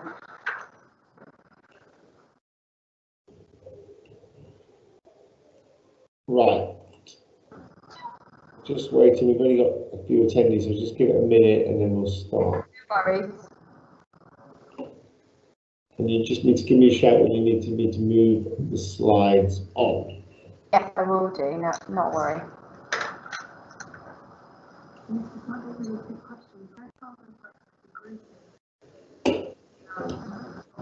Yeah. Is that how you set up today? Well, we've done it in more than one area purely because some different students have different subject arrangement. Okay. So we'll get started anyway, I think. Thank you to everybody who's logged on for today's session. So my name is Miss Sutherland. As of September, I will be head of geography, so I will be working with you very closely, working through some of the content. But today is just a good opportunity for you to see some of the things that we might be looking at if you were to choose geography at an A-level. If you can move over, please, sir. You could tap the next slide. Thank you, Mr. Webb. I've done that. Hopefully you can see it. Oh, there we go. It's just a bit delayed. Yeah. So, in this very brief session, we are going to be looking at how influential is the role of TNCs in spreading globalisation. Now, globalisation is a very big topic, which we're going to be looking at in a little bit more detail in a second. But before we do that, I want you to have a look at the picture that is on the board. Now, the picture on the board is an example of a thing called glocalisation. If you could have a look at people at home, what do you think, or can you suggest what you think glocalisation could be? Students in the room, do you have any suggestions having a look at this image? The transfer of different cultures and how that is represented in one's food. Good. So how have they represented it? An example is in India, it's a primarily vegetarian country. They would, instead of selling beef burgers or beef burgers, they would use things like the paneer, which is a cheese alternative. Yeah, good. So essentially, glocalisation is adapting your product to fit in with the culture or the community that you are selling the product in. Now, this is a really good way of TNCs spreading influence around the world and in turn spreading globalisation. So can you move over to the next slide, please?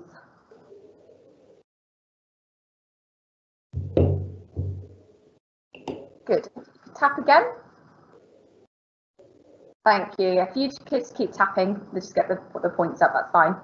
So, globalisation is the way that companies essentially adapt their products to meet the local needs and traditions around the world. The prime example that we just looked at from the previous slide for McDonald's is, as Rosie suggested, you can't sell beef because it's a respected animal, so they have to adapt their product to an Indian audience. So this is the way TNCs enable themselves to adapt to different environments and actually become more influential businesses. So McDonald's, as we know, is a prime example, but Lego is in a really powerful position where they don't actually have to do that because their product is so adaptable to different audiences. They don't need to do that as much. If you can move over to the next slide, please, sir.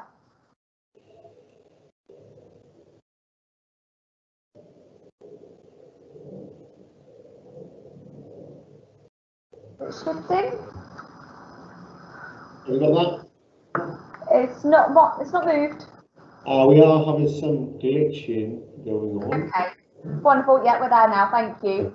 So, as I said originally, globalisation is actually a really difficult concept to try and define, and globalisation is an example of how that they do that. So on the board, I have 3 different definitions. Lots of people, lots of different organisations have different ways they define it. Students in the room, can you have a quick read? I'll give you just about 30 seconds. Skimming over, can you come up with your own definition of what you think it might be representing? What do you think globalisation could be? It's just interconnection between countries and they can become dependent on each other. So money goes to people. Good, fantastic. So in geography, often you will not be given your own definition. You'll not be taking it away with you. You have to find out how you would interpret it yourself. So looking at extracts, looking at different ways people interpret it would allow you to do that. If you could flick over to the next slide, please, sir.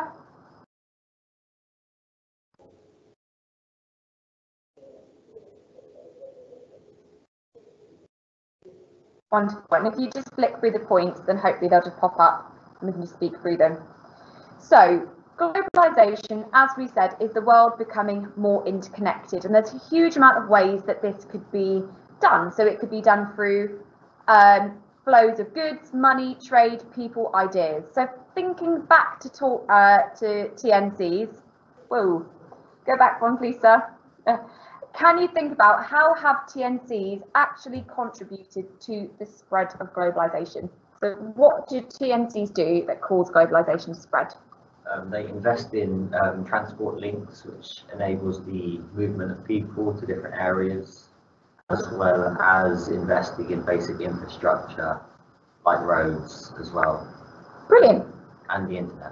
And the internet. Rosie, any other things that TNCs do that can encourage globalization around the world becoming more interconnected? The idea that they can bring their culture to another country. So the idea of westernizing places, which came from America. Yeah. And they did that through places like TNCs like McDonald's and Disney, which is now global, all over the world. Yeah, fantastic. So different ideas spread through TNCs. We've got trade, we've got goods, loads of different suggestions. If you can move on to the last slide then, please, sir. If it moves over.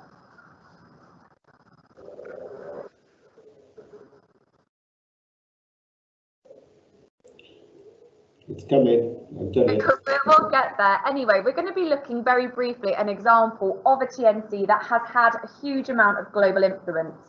So we're going to be looking at Disney.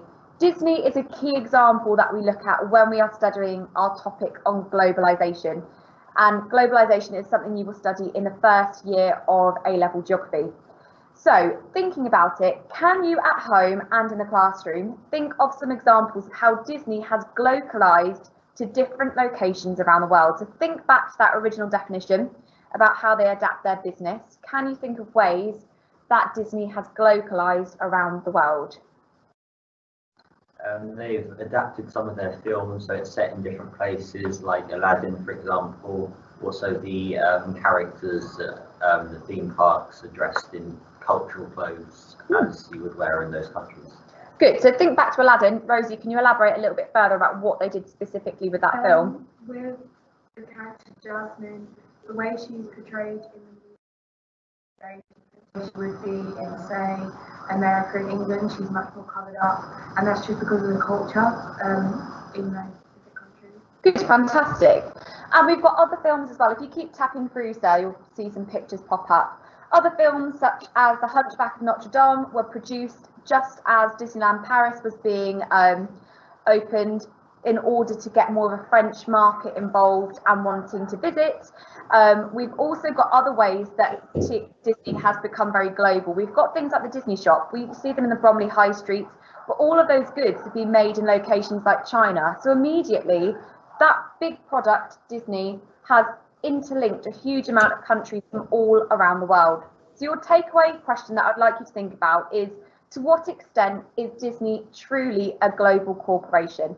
We're not going to answer that because it's a very big question, but it's some food for thought for the rest of the day. Thank you very much, sir. Have we got any questions? Great. So, if we've got any questions from people at home, please start filling them in the box, and I'll read some out. But let's start with the classics. So, in terms of geography, Miss, our students here, what do they tend to go on to do at university?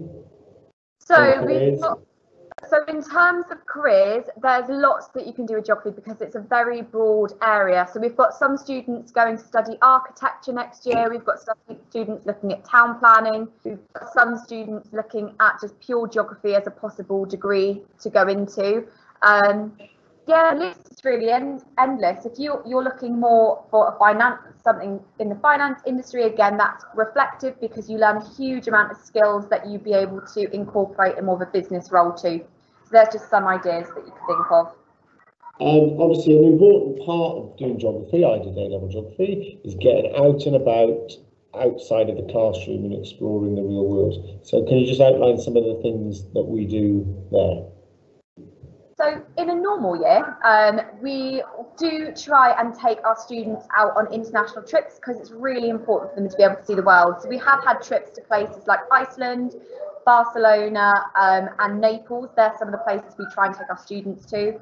And as a part of the A-level just course in general, it's compulsory for us to take students out for a minimum of 5 days of field work. So that is a thing that we try to aim to do. We do try and focus the field work in more local areas, such as the Kent coast, but there's no reason we can't try and go a little bit further afield. Okay, if they haven't done GCSE geography, are they stopped from doing geography, or is it a disadvantage, or does it not matter? We have had students that have studied geography at A-level that haven't actually studied it at GCSE before.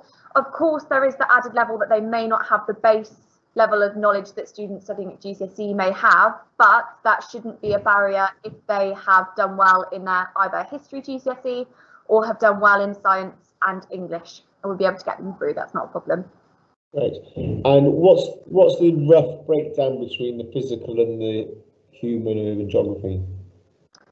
So with every single topic, there's always an element of physical and human incorporated in it. So for example, one of the first topics you'll study at A-level is coasts.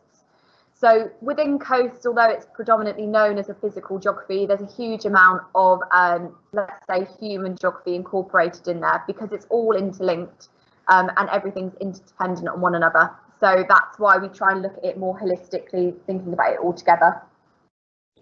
Lovely. And finally, the exams. I know this is all on the website, but how many exams do they then sit? So they've got 3 exams. The first 2 are based purely off content. The last exam is based off of basically everything you've studied over the year. You get given a situation, much like at GCSE paper 3, and you have to use the knowledge that you've gained to answer questions based off of the content. And the last thing they've got to do as well is also complete a piece of coursework. And that is based off a question that they want to sort of research themselves. Normally students focus on something like diverse places or the places around them to try and make it a little bit easier when they're collecting field work. And lots of our geographers go off to university. We had a head girl a couple of years ago go to Oxford to do geography. So is that normal that many of our geographers go on to university? Yeah, we do often have quite a few geographers going to university. As you mentioned, Bethan, she went to study geography at Oxford a couple of years ago. This year, I think we've had 2 geographers in year 13 go off to study at A-level, which is fantastic. And it's such a broad degree to be able to do that opens so many doors if that's something that you are interested in. Loads of graduate schemes. Think about it as quite a highly reputable degree to have because you learn so many skills. Yeah, it's often we have a few students every year that study it. Lovely. Okay, well, thank you very much, Miss. Thank you to the students who come in all morning, and that is this room now closing. If you are interested, you can jump across to meet the prefects at 1:20 in room 1. Followed by just a conclusion of the day at 1:40. This room's now going to be closed. Thank you very much, Miss. Thank you. Bye.